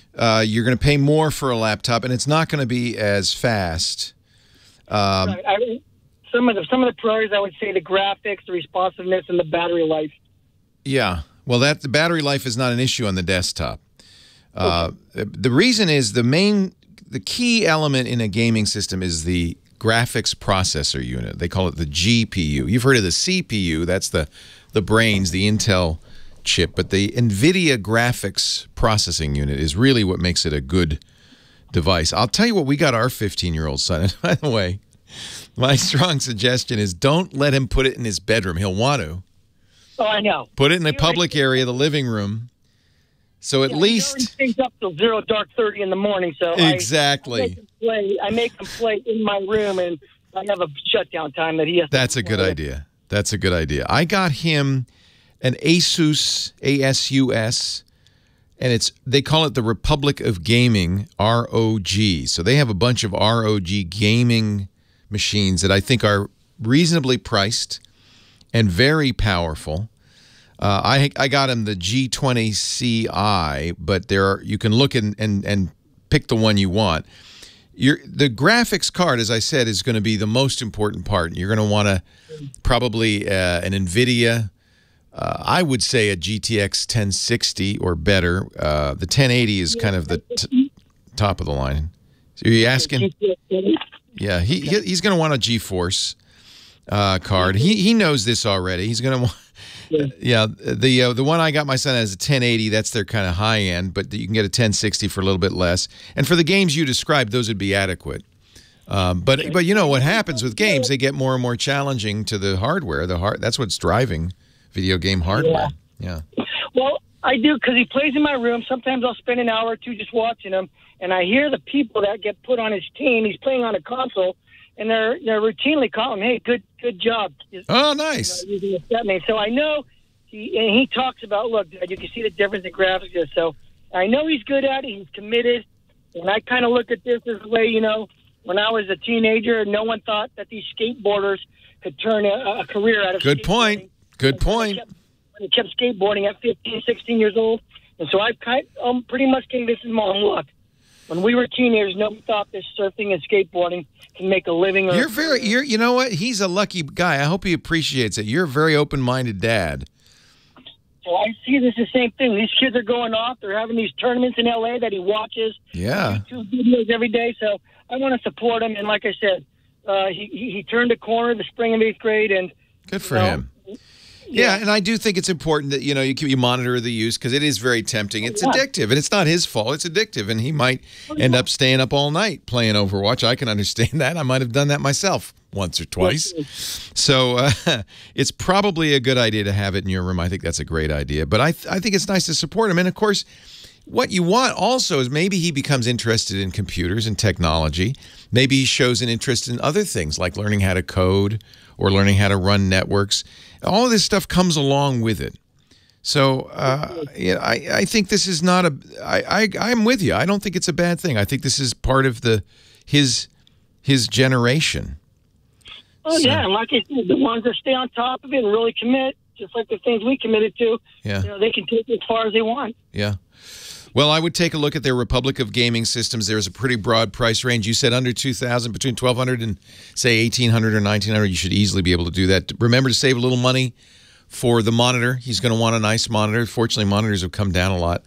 So give me a rec on the monitor. Well, you should talk to him. I mean, Asus sells monitors, so you can get a complete system from them. He may want one of these big widescreen curved monitors. They're really nice. Some of them are using these double monitor setups. Yeah, that's what he's going to want, the 34-inch curved monitor. That you'll have to see if you want to spend the money on that. I think that's going to add to it, but not as much as it used to be. It used to be a good monitor was $1,000.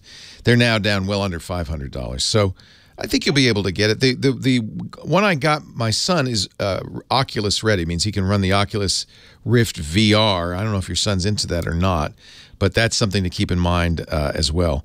What's nice is it's very compact. It's beautiful looking. You won't mind having it there. It's not too noisy. Asus sells monitors, so you can get a appropriate monitor, keyboard, and mouse to go along with it. I think they've done a very good job with their gaming line. So that's and it was, as I said, where I put my money after doing some research. So I think. Where would you? I mean, would I go? Would you recommend Best Buy, or is there other vehicles? Oh, you can get it online. Best Buy's fine. Although I think online you might do a little bit better. I did it online. Amazon sells these.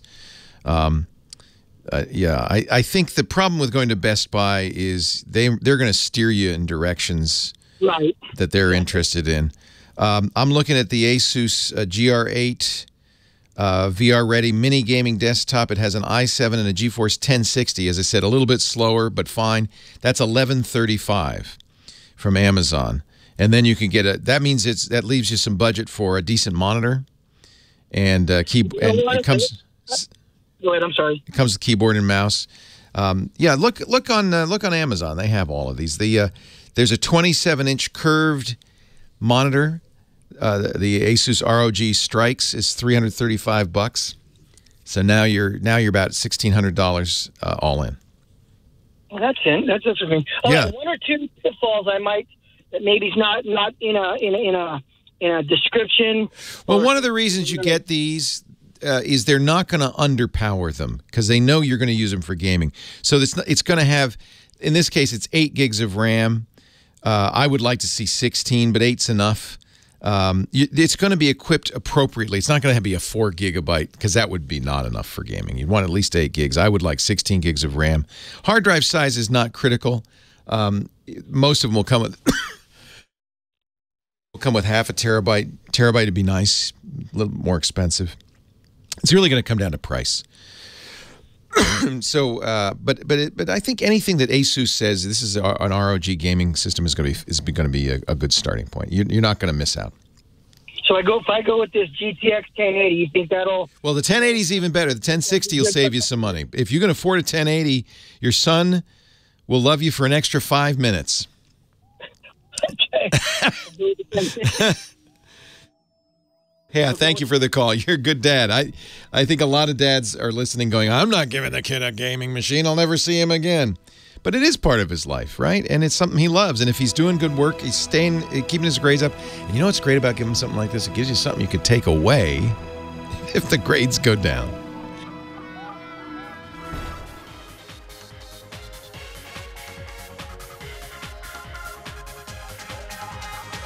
Well, hey, how are you today? Leo Laporte here, the tech guy. Ooh, it's time. Talk computers, the internet, home theater, digital photography. We can talk smartphones. We can talk smartwatches. We can talk Intel i9 processors, MacBook Pros, Windows, Surface Goes, all of that. 8888 Ask Leo is my phone number. 888-827-5536. That's toll free from anywhere in the U.S. or Canada. Outside that area, you can still call, but you have to call using Skype or something like that. 8888 Ask Leo. Back to the phones we go. Line 2, Pat in Victorville, California. Hi, Pat. Hey, Leo. How are you? I'm well. How are you? Oh, not too bad. Hey, I listen to you all the time. I called you once to tell you that I was going out of Copenhagen up to St. Petersburg, and I was going to ask you what I should look at when I was there, but I couldn't get through. Oh, rats. Well, what did you look at while you were there? Did you have fun? Oh, I had a great time. Isn't that a nice trip? Yeah, I've done that twice it was a now. trip. Oh, I love it. It's so really? beautiful. St. Petersburg, something. Did you get to see the Hermitage Museum? Yeah. Catherine's Palace? Yeah, we did one of the excursions through the ship. So nice. Took us, it was like a 2-day trip on the bus. Oh, wow. Wow, you can get to Moscow and back in that time. Yeah, so we were out and about. So it was actually really fun. Nice. Well, what can I do for you today? Hey, I've got a fifth-wheel trailer, and I cannot see, with the mirrors extended all the way out, I cannot see the cops roaring up behind me. You want cameras? Is that what you're saying? Yeah, I need some type of camera that I could put on there that I can look behind me. But online, I was noticing they go all the way from $49.95 to $800. I don't want to. I'd like to spend somewhere around maybe $150. Yeah, you shouldn't. The cameras are cheap. Really, where you spend money is on the software, depending on how good that is, and how it's connected. Because it's got to be wireless. Yeah, exactly. So. Yeah, because it's going to be on the back of the truck, right, all the way in the back.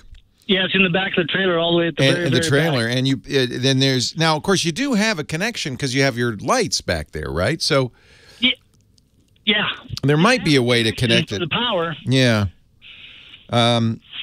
yeah, but there are a number of cameras that use Bluetooth. Is probably not going to work either. It's far enough back that it's probably not going to work.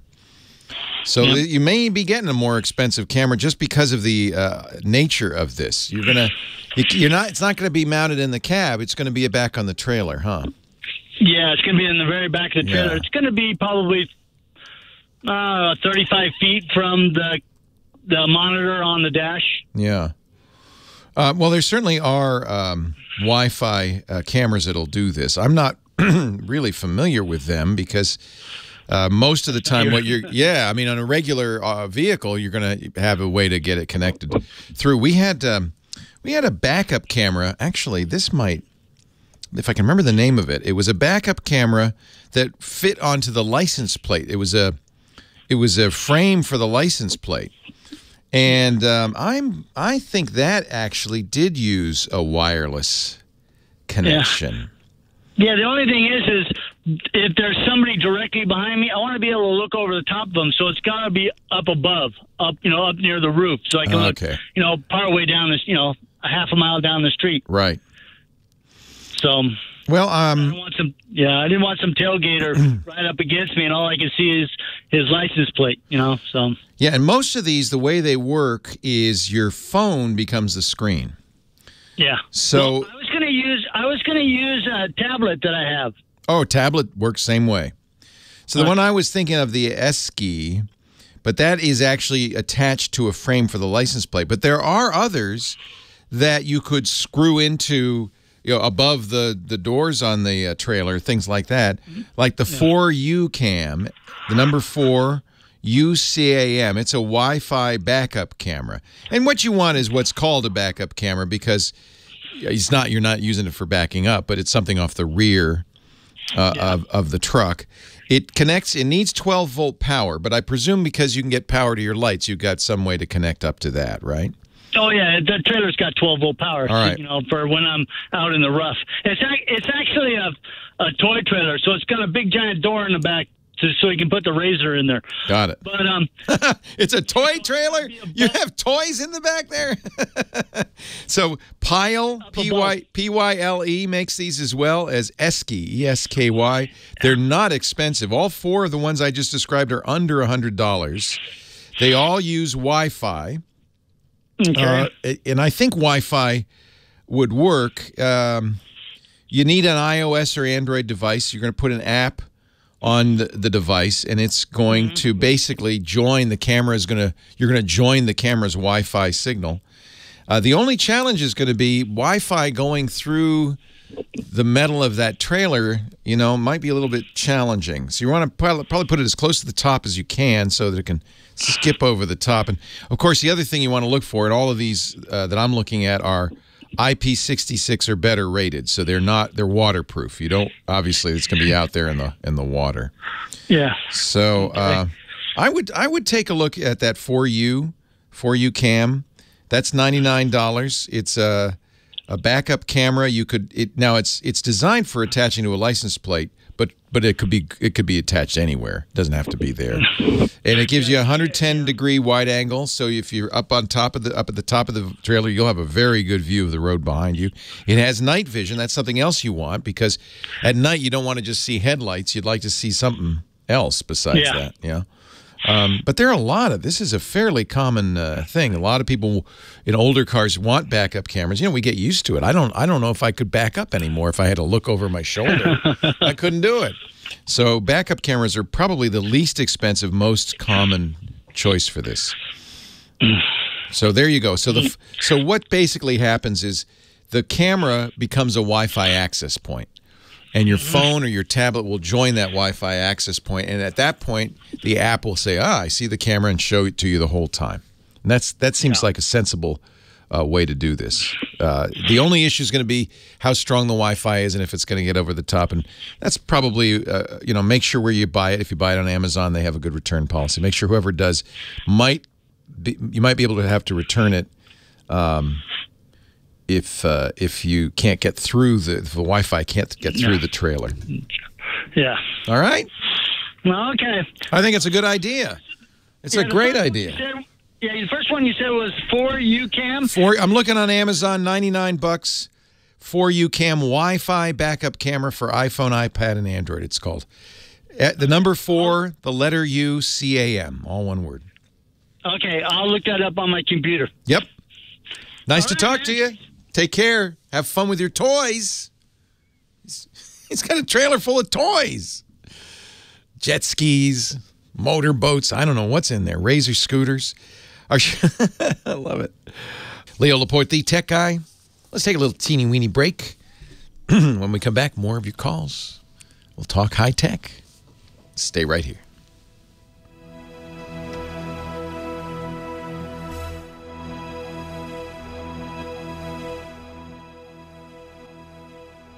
No, Chumley, I completely disagree now, having played with this i9.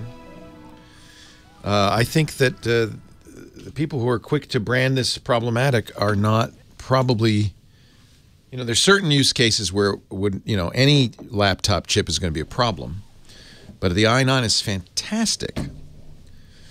I am getting such great performance. Yeah, just to sign up for the temporary, to be notified, they'll get you another one. another molecule soon. But so I disagree, Chumley, and I'm sitting here in front of an i9, and I'm very, very happy. We're going to do on the new screensavers, I have a Final Cut project we'll compress. I'll show you what happens with long-term, hard working of the processor. Of course, it gets hot and slows down. That's going to happen. But most of the stuff I'm doing, compiling software, processing photos in Lightroom, which is a pig on any other machine I've used. It's just unusable. It's great. It's super fast. I'm watching the processor. It's clocking up to 4 gigahertz and higher, and the thermals are not causing problems. So the kinds of things most people do, which are somewhat bursty, the i9 can handle quite well. But nothing in a laptop is going to handle half an hour of 100% on the GPU and CPU. Nothing's going to, you're going to have to slow down. There's just no way around that. And I think that's an unreasonable expectation if that's what people want. The i9 is, I think it's not a whole lot faster. I think it's a few hundred megahertz faster than the i7. But it's, so the 6 cores are a big part of this as well. And, you're not going to see the benefit unless you have multi-core programs, except that the single-core clock speed is faster than anything else out there. So you definitely see that. We'll show you. I've got the,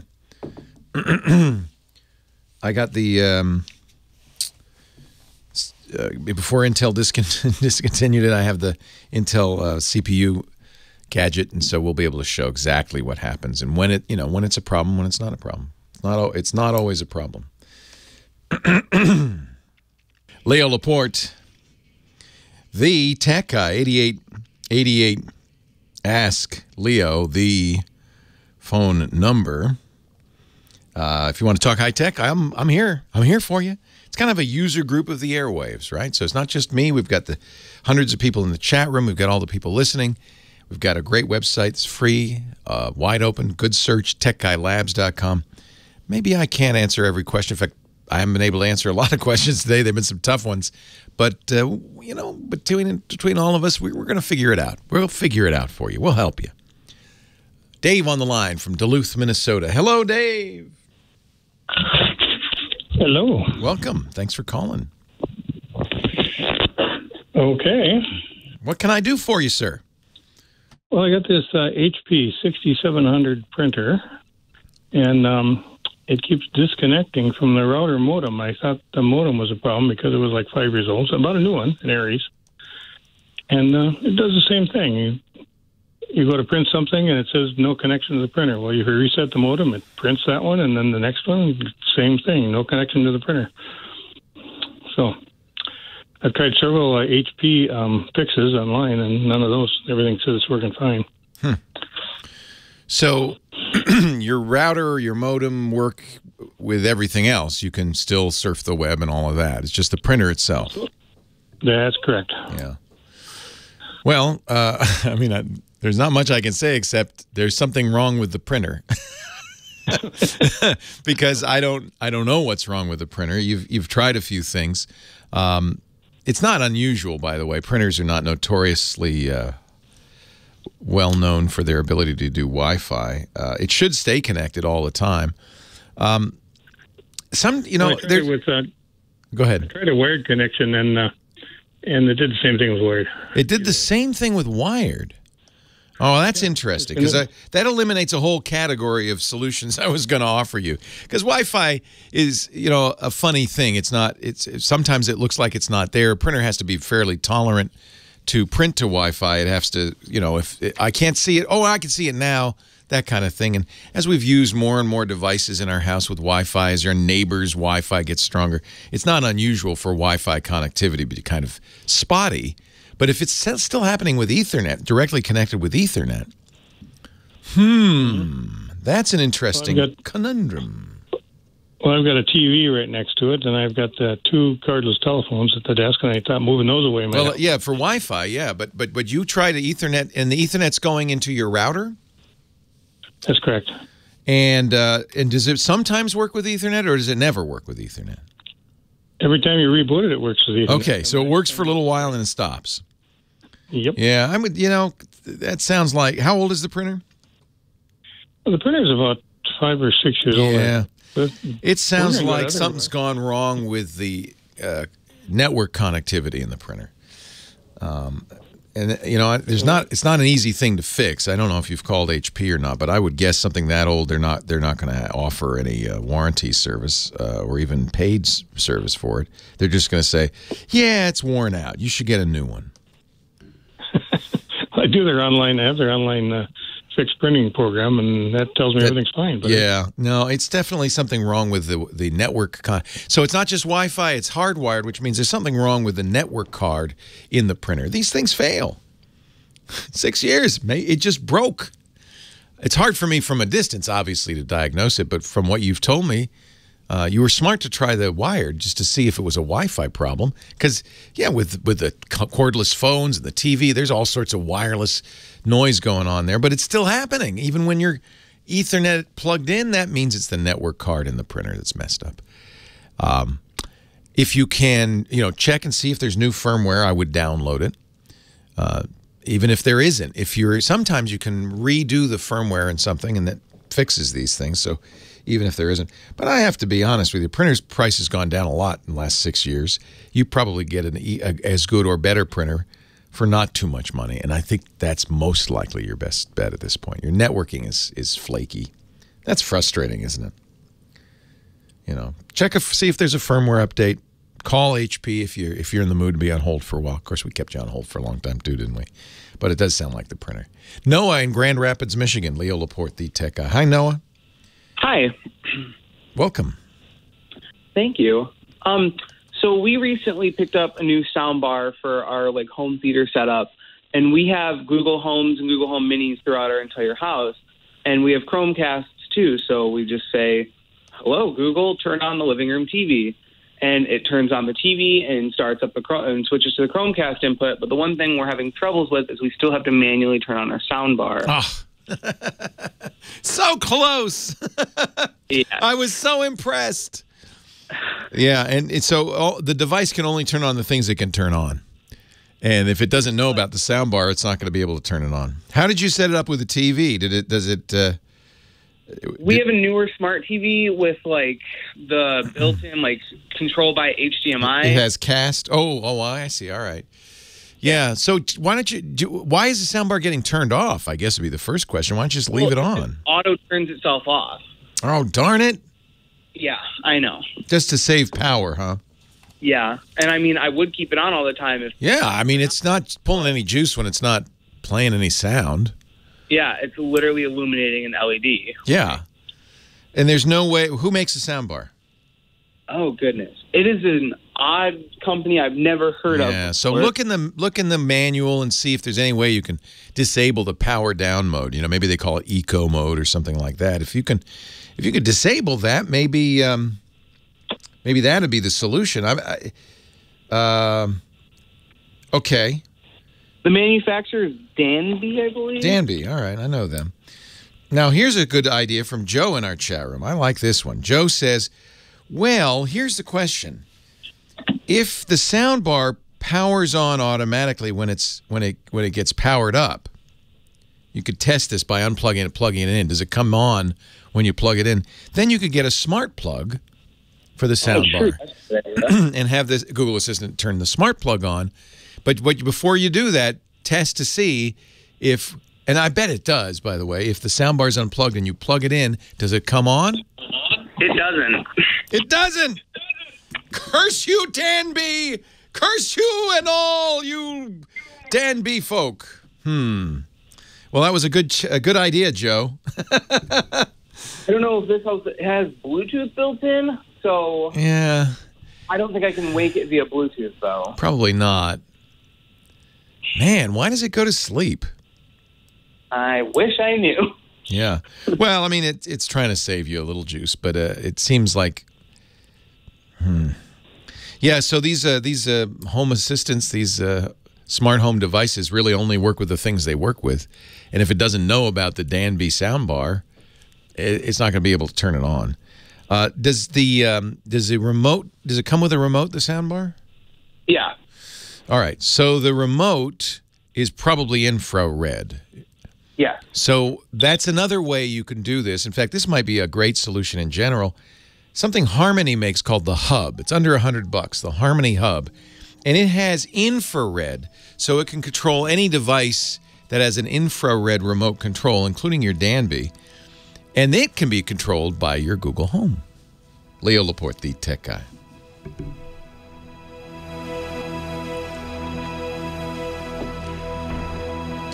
So that's if you have a wireless remote that does infrared, which almost all remotes do, that would be an easy thing to fix. You just need to have the Harmony Hub. Now, before you buy it, you might check the Harmony websites from Logitech and make sure that it supports this. But the Harmony has been around for so long, I've never found a device it doesn't know about. But even if it doesn't, you can sometimes train it. But what you'll essentially be doing is talking to the hub, and the hub will turn on the things that you need to get the same result. Right. So that's another way to do it. A question similar to this. We have a Samsung TV in my parents' room, and we can turn it on with Google Assistant, but we can't turn it off with Google Assistant. Would the hub kind of take care of that too? Well, the hub's designed for a AV setup. So what is it that won't turn on and off the TV? It won't turn the TV off. Off. It only turns it on. Yeah, the hub might do a better job with it. If you get one, before you can only set it up in one place because it has to be line of sight to all the devices. That's infrared is light. But you could try it. You could quickly bring it in your parents' room and see if it can turn it off and on. That's interesting. It can only turn it on but not off. And it's also got the smart HDMI ports. So I don't understand because our Samsung TV we have in the living room it works fine with. It'll turn it on. Yeah. So what it's using is a technology called CEC, and the problem with CEC, and they have different companies have different names for it, but the problem with it is stands for Consumer Electronics Control, and the problem with it is a very loose specification, and CEC has never worked well, and so it sounds like the CEC can turn the TV on, but the TV can't be turned off by CEC. Victor's has a solution. What is it, Victor? Right. Is that TV have an on or off switch, or is it one switch that turns it on, turns it off, on? It has this weird nubbin. It's like a four-way directional nub sticking out of the bottom of the TV. This is not a Danby TV 2, is it? It is not. I think Danby is a house brand of somebody. Yeah, it's at appliances. Okay. Yeah, my dad picked it up at ABC Warehouse. Yeah, it's very cheap. Yeah. With him, so Dad. Danby's a leader in refrigeration and specialty appliances. Oh boy! But they do make a soundbar. They also make dehumidifiers, dryers, and ice makers. So because before he would have went, I would have said, "Hey, let's look for one." If it's a Danby, Danby. So I think I don't know if it'll work, but you're going to get one anyway, and you could try it. So there's a distinction between some TVs, older TVs have on and off switches, two distinct switches, but most TVs it's a toggle. But I don't know why the CEC isn't working to turn the TV off, except that whoever made that TV said, "Oh, we'll turn it on," but why would they ever want to turn it off? I don't know. Well, they're both Samsung TVs. Oh. They both have CEC, but the slightly older by I think a year TV can't turn it off. Isn't that weird? Look in the settings. Look in the settings. There may be something in there. CEC is such a mess. Yeah. Just a nightmare. I was just glad that it worked at all. Yeah. It's amazing. You're obviously the home tech guy, Noah. Unfortunately. Next time, don't let Dad leave home without you. Oh, I know. Hey, it's nice to talk to you, Noah. Take care. Thank you very much. All right. 8888 Ask Leo. If you're on the line, hang on the line. We got another half hour on the radio, but I'm going to keep answering calls for another hour after that. We're recording ahead for a future episode where I'll be on vacation, so you can help me out if you keep those phones ringing. 8888 Ask Leo. Jerry, Costa Mesa, California. Hi, Jerry. Hello, Jerry. Jerry, I hear somebody. Jerry, are you there? Should we mess with Jerry? Help me! I'm trapped in the phone. Help me! There's Jerry. Hi, Jerry. He's laughing, but he's not talking. All right, well, I can't help you then. Mimi, Orange County, California. Hi, Mimi. Well, hi. How are you, Leo? I'm good. How are you? Just fine. I'm so glad to get through. Well, I am glad you did too. What can I do for you? I really like your show. Thank you. I'm not a big tech person because I work outdoors all day. So, what do you do that you work outdoors all day? I would rather be doing that than sit in front of a computer all day. I know, but in the hot sun, I deliver mail. Oh, you're a mail carrier. Yes, I am. My favorite people in the world. Why, thanks. Yes. That's awesome. You know, I don't know why. It's ever since I've been a kid, I've loved the mail carrier. I always have a great relationship with them. And I think it's because when you're a kid, the mail carrier doesn't bring bills. No. The mail carrier brings presents.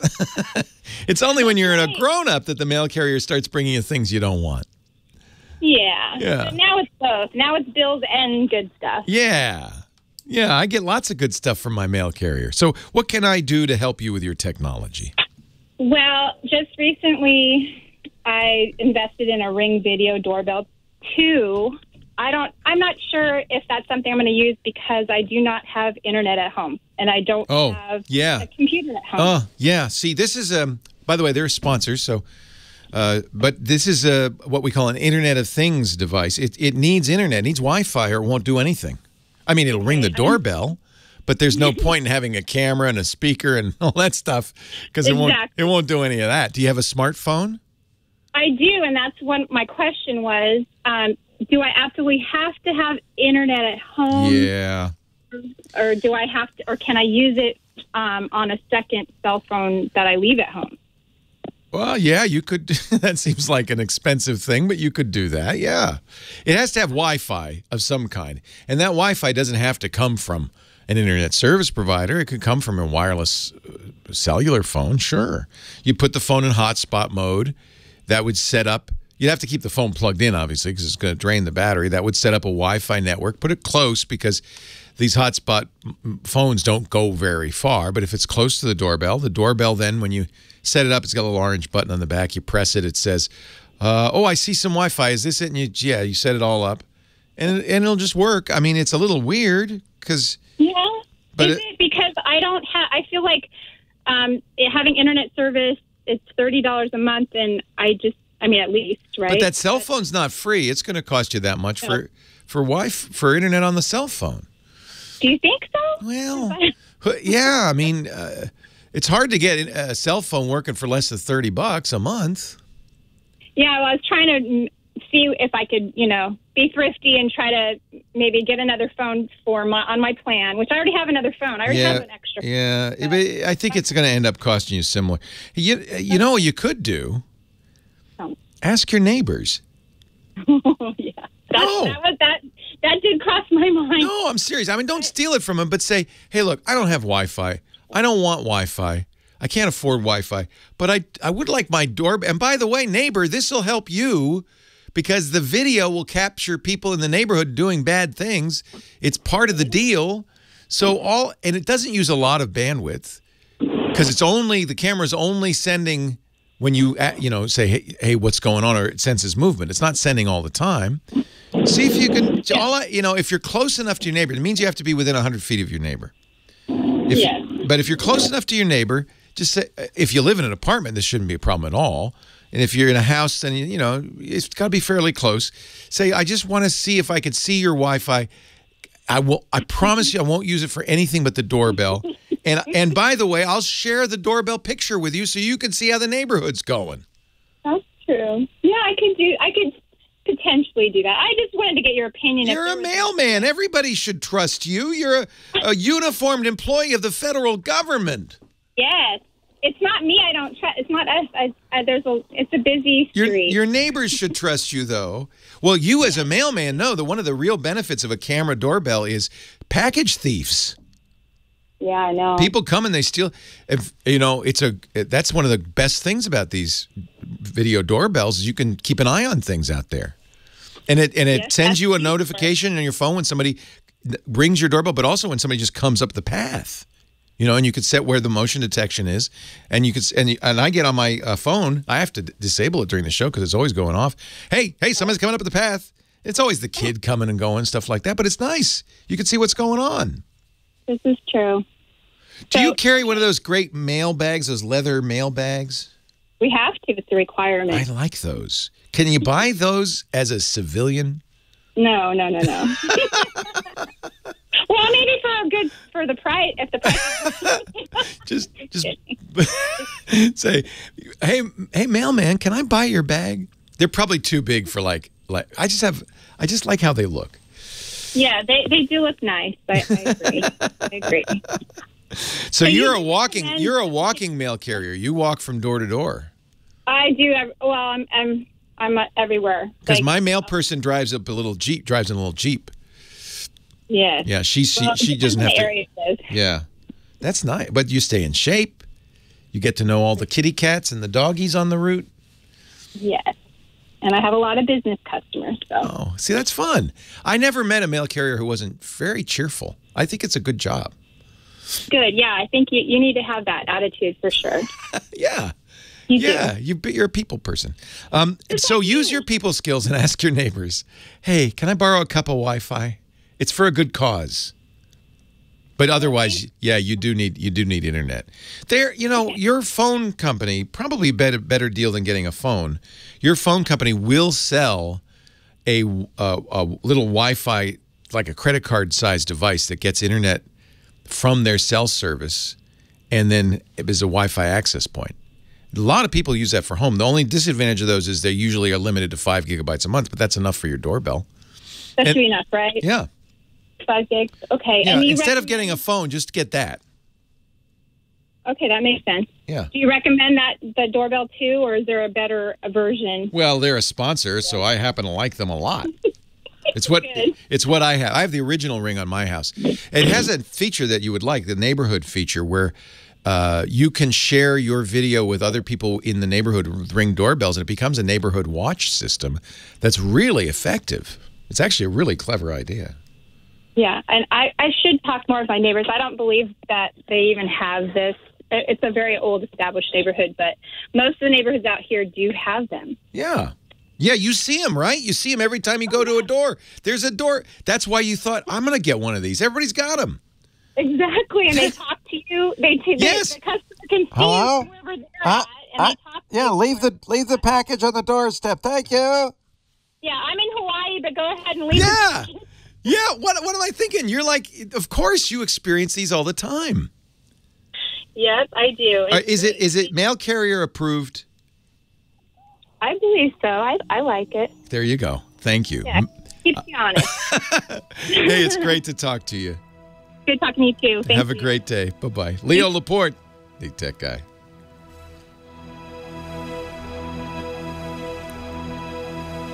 Mail carrier approved.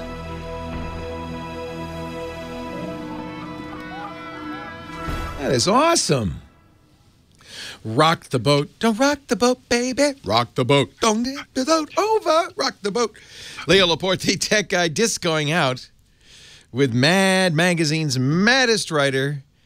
He can do the rope like nobody's business. Do you remember those old moves, Dickie D? Some of them, not a lot of them. The hustle. Yeah, oh yeah, that I do. Yeah. Da, da, da, da. Dickie joins us.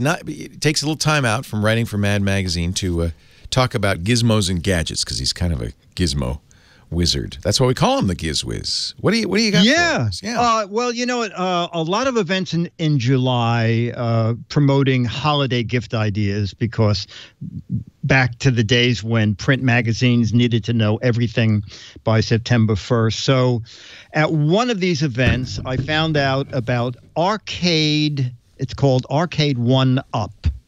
Now, the salesman there is one of the funniest people I met, unintentionally, okay? So he said people who like arcade games buy full-size arcade games for their basements. And they're $3,000 to $4,000. They weigh hundreds of pounds. He said, but we are making a 4-foot-high, $400 arcade device. And we've licensed a lot of the games from Atari. And I said, sir, I live in a 2.5-room apartment. He goes, oh, Dick, this is perfect. This is perfect. This is perfect for that. Clearly never been to your place. No, not only that, he says, but if you have a house, he said, they just weigh 60 to 65 pounds. Oh. So you play in the bedroom, then you bring it to the den. And then bring it out to the patio. And he said the best thing is when your kid goes back to college, they can take it with them. What? I know. I'm thinking. Now, these are the old arcade games. These are from the good old days. Yes, Midway, Defender. But they look like, I'm just looking at on your website, GizWiz.biz, they look like the old kind of, arcade games you would play at the yes, the gallery. Exactly. Yeah. All the matching buttons, whatever the original machine had. Now they use, a 17-inch TV in there. Yeah, there's nothing in them. The whole thing's hollow. There's a Raspberry Pi, probably. I mean, they don't need much to do this. That's exactly right. But they commissioned the original artwork and all the original games. Is it just one game per unit? It's 4 games in each one. If you go to their website, you'll see each unit, and then on the bottom of each unit, it tells you what games is inside it. So it's 3/4 scale. So it's 3/4 the size of the one you played exactly. as a kid. All right. And if you want to stand, they make a base so that you can make it the height of the original. Okay. But mainly it's for people who want to sit and play. And they even sell a little stool for us old people who want to sit and play. Can I games. charge people to use it? Are they does it have quarters? There's no coin slot. But I would, if I had one, just put a tip jar on it. Oh, this is the one I'd get. It's got Rampage, Gauntlet, Joust, and Defender. I love Joust. I love Defender. I love Gauntlet. I don't know about Rampage. There you go. These are my games. You know what? Bring it to the bedroom, carry it into the kitchen. It is so convenient. Bring it in the backyard. 60 pounds. 60 pounds. Break Bring it your to the back. studio. You're crazy. Centipede, Crystal Castles, Missile Command, and Millipede. Oh, I want that one too.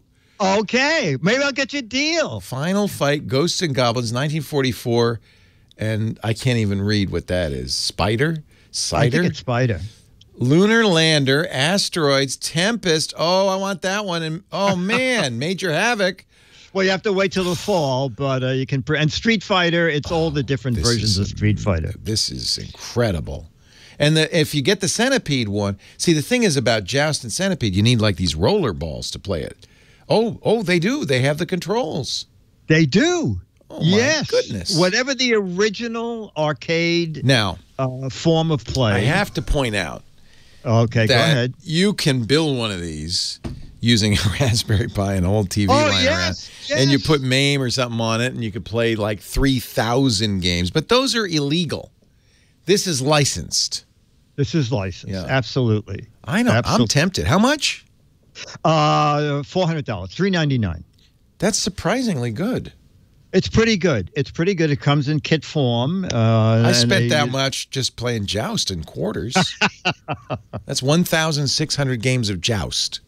Well, you know what? You could put it in the studio with a tip jar. But they're small. They're 4 feet high. So there are they're like, you'll feel like, I've grown a lot since those days. Oh, no. That's why they seemed so big when I was a kid. You had to buy the little stool. I had to get on a stool just to play them. Now I have to have a stool for the game.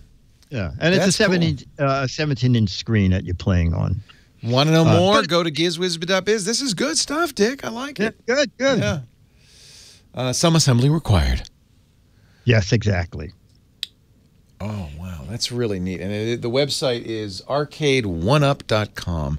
Dick's website is gizwiz.biz. Actually, just go there because he's got the link, gizwiz.biz. And while, click the link that says the Gizwiz visits the tech guys. That's all the stuff he ever talks about on our show. But he does other shows like World News Now on ABC. So if you want to find out what he talks about on those shows, you can go to the website, and he's got links there. He also has a link to his What the Heck Is It contest, a chance to win an autographed copy of Mad Magazine by identifying a close-up picture of some oddball gizmo or gadget from his warehouse. He's been collecting these for some time, friends. Yes. All right, Dickie D. Okay, buddy. I'll see you next week. See you next week. Okay, buddy. Take care. That such memories. That's actually how I got into technology. Is I would go to the Chuck E. Cheese down the road right after my radio show. That's back in my 20s. This would be in the 70s, late 70s. And I'd go and I'd play, and I spent so much money on Battlezone and Asteroids. I thought I should get one of those brand new Atari VCS video game systems. I should get one of those because it's like hundreds of dollars, but I'll save money in the long run. And I did, and I thought, well, this is kind of cool. But really, the games are better if you get the Atari 400 computer. Oh, that was a little more money. So I sold the VCS, got the 400 computer. Ooh, and I started typing in stuff, but it had a terrible keyboard. For a little bit more, you get the Atari 800, has a real keyboard, and that was it. It was over for me. and the tech guy was born. I had to do something to support my habit.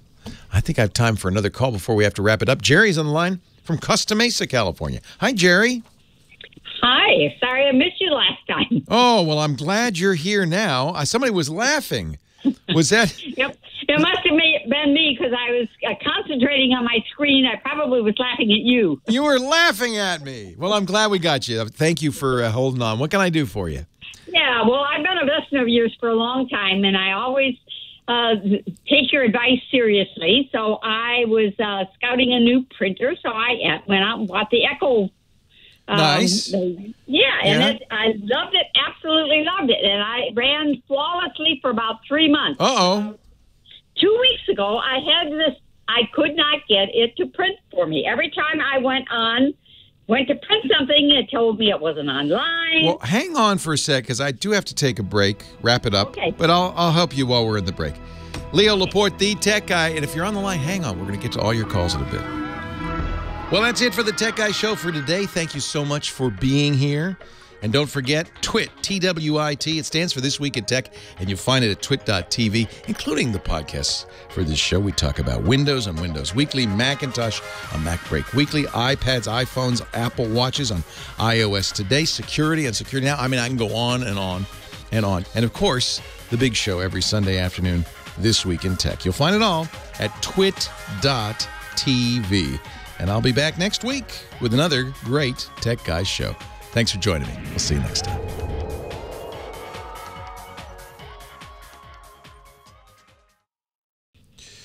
Well, let me finish up with you, though, before we go to our next one. So, so you can't, it just doesn't print at all, or what happens? Yeah, it just doesn't print at all. Won't acknowledge anything. So I'm thinking, okay, I've done something wrong, so I will go to Epson. So I go on with one of the Epson techs. Nice gal. She runs me through the whole thing. We reinstall the drivers. Yeah. And try to wouldn't work. She said, well, you really need to go to Microsoft and find out. It's got to be something with your computer. Oh, Lord. I wish people wouldn't do that. So I go off to Microsoft and spend like an hour and a half on the phone with Microsoft. And, of course, they try to sign me up for a $49 repair. Yeah, it's not. Because it's not. No, none of this makes sense. Unfortunately, computers are not designed for mortals, not designed for humans. They're designed for IT professionals by IT professionals. And the number one biggest problem people have is printing. I don't know why it's held together with baling wire and chewing gum. I don't know. It's just. Yeah. And I was talking to some IT guys the other day, and they say that's their worst nightmare. Somebody calls up and I can't print. So there's so many things that could go wrong. Go ahead. Okay, so I came up with a solution, I thought. So I I'm online. I'm looking at various things, and I came up with an outfit called Driver Support Tech. And I went to look at their service, and the service claims they'll, you sign up for $9.95, I think is what the service is, and they'll clean your computer up, make everything run better, And I thought, well, to hell with it. I spent like 3 hours on the phone, on the computer with this other stuff, so I would do it with them. So I did. I was on the phone for about an hour with their tech. He cleaned my computer. Wonderful. I've got it so speedy now, I can't believe it. My printer works. Excellent. I can't say enough. I don't know what Microsoft, puts all these things on. They want you to sign up or sign into all of their. This is mind-boggling, because normally I would say these guys are at best just selling you a pack of hoo-ha, and at worst are hackers. So what's the name of this one that you went to? I went to Driver Support. Driver Support. Right. And the Windows Driver Authority. So he got online remote. He got online remotely. Remotely, and I sat there for an hour and a half watching him empty, going through all my programs to find out if I had any malware or what I got. Because I've got safety stuff on my computer. I, went through all of that stuff, cleaned everything out. When we finished, I was in awe. I can turn that printer on. It prints everything. It prints off the internet for me. It scans. It does all the stuff that, I bought the printer for. And they charged you how much? $9.95. $9.95? You got it. Well, I'll be honest, if you'd asked me ahead of time, I wouldn't have recommended it. Yep. Well, I was very skeptical about it, but I'll tell you what, I was so damn mad because when I bought the printer originally, I went to the thing following the directions. I'm pretty savvy. I've been around computers since you invented them. And my computer ran, halfway decently. But I tell you, I had somebody come in and do the installation for me because I wanted to do Wi-Fi. And so he came in, set it up. It ran just perfectly. Well, I'm glad you had a success, and it was cheap. And congratulations. I actually can't get on the site because it's blocked due to malware from our system. Oh. But I'm going to take your word for it. Yeah. Well, I'll tell you what. I couldn't recommend them highly enough. They really did a great job. And I don't know. I every once in a while I get to the point where I think, somebody's got a hold on me. Yeah. My computer's acting up, and I do the control delete, stuff to get rid of whoever's horsing around with my computer. And I had gotten to the point where I was just, I went 2 weeks without my printer. Well, I'm thrilled that they got it working. I would never have recommended this. Yeah. But it sounds like you found somebody who really does what they say and not for very much. Yes. Yeah.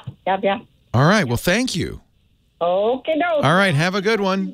I'm a photographer, long gone photographer. I was an aerial photographer for 30 years. Oh, my goodness. Did you hang out of airplanes and helicopters?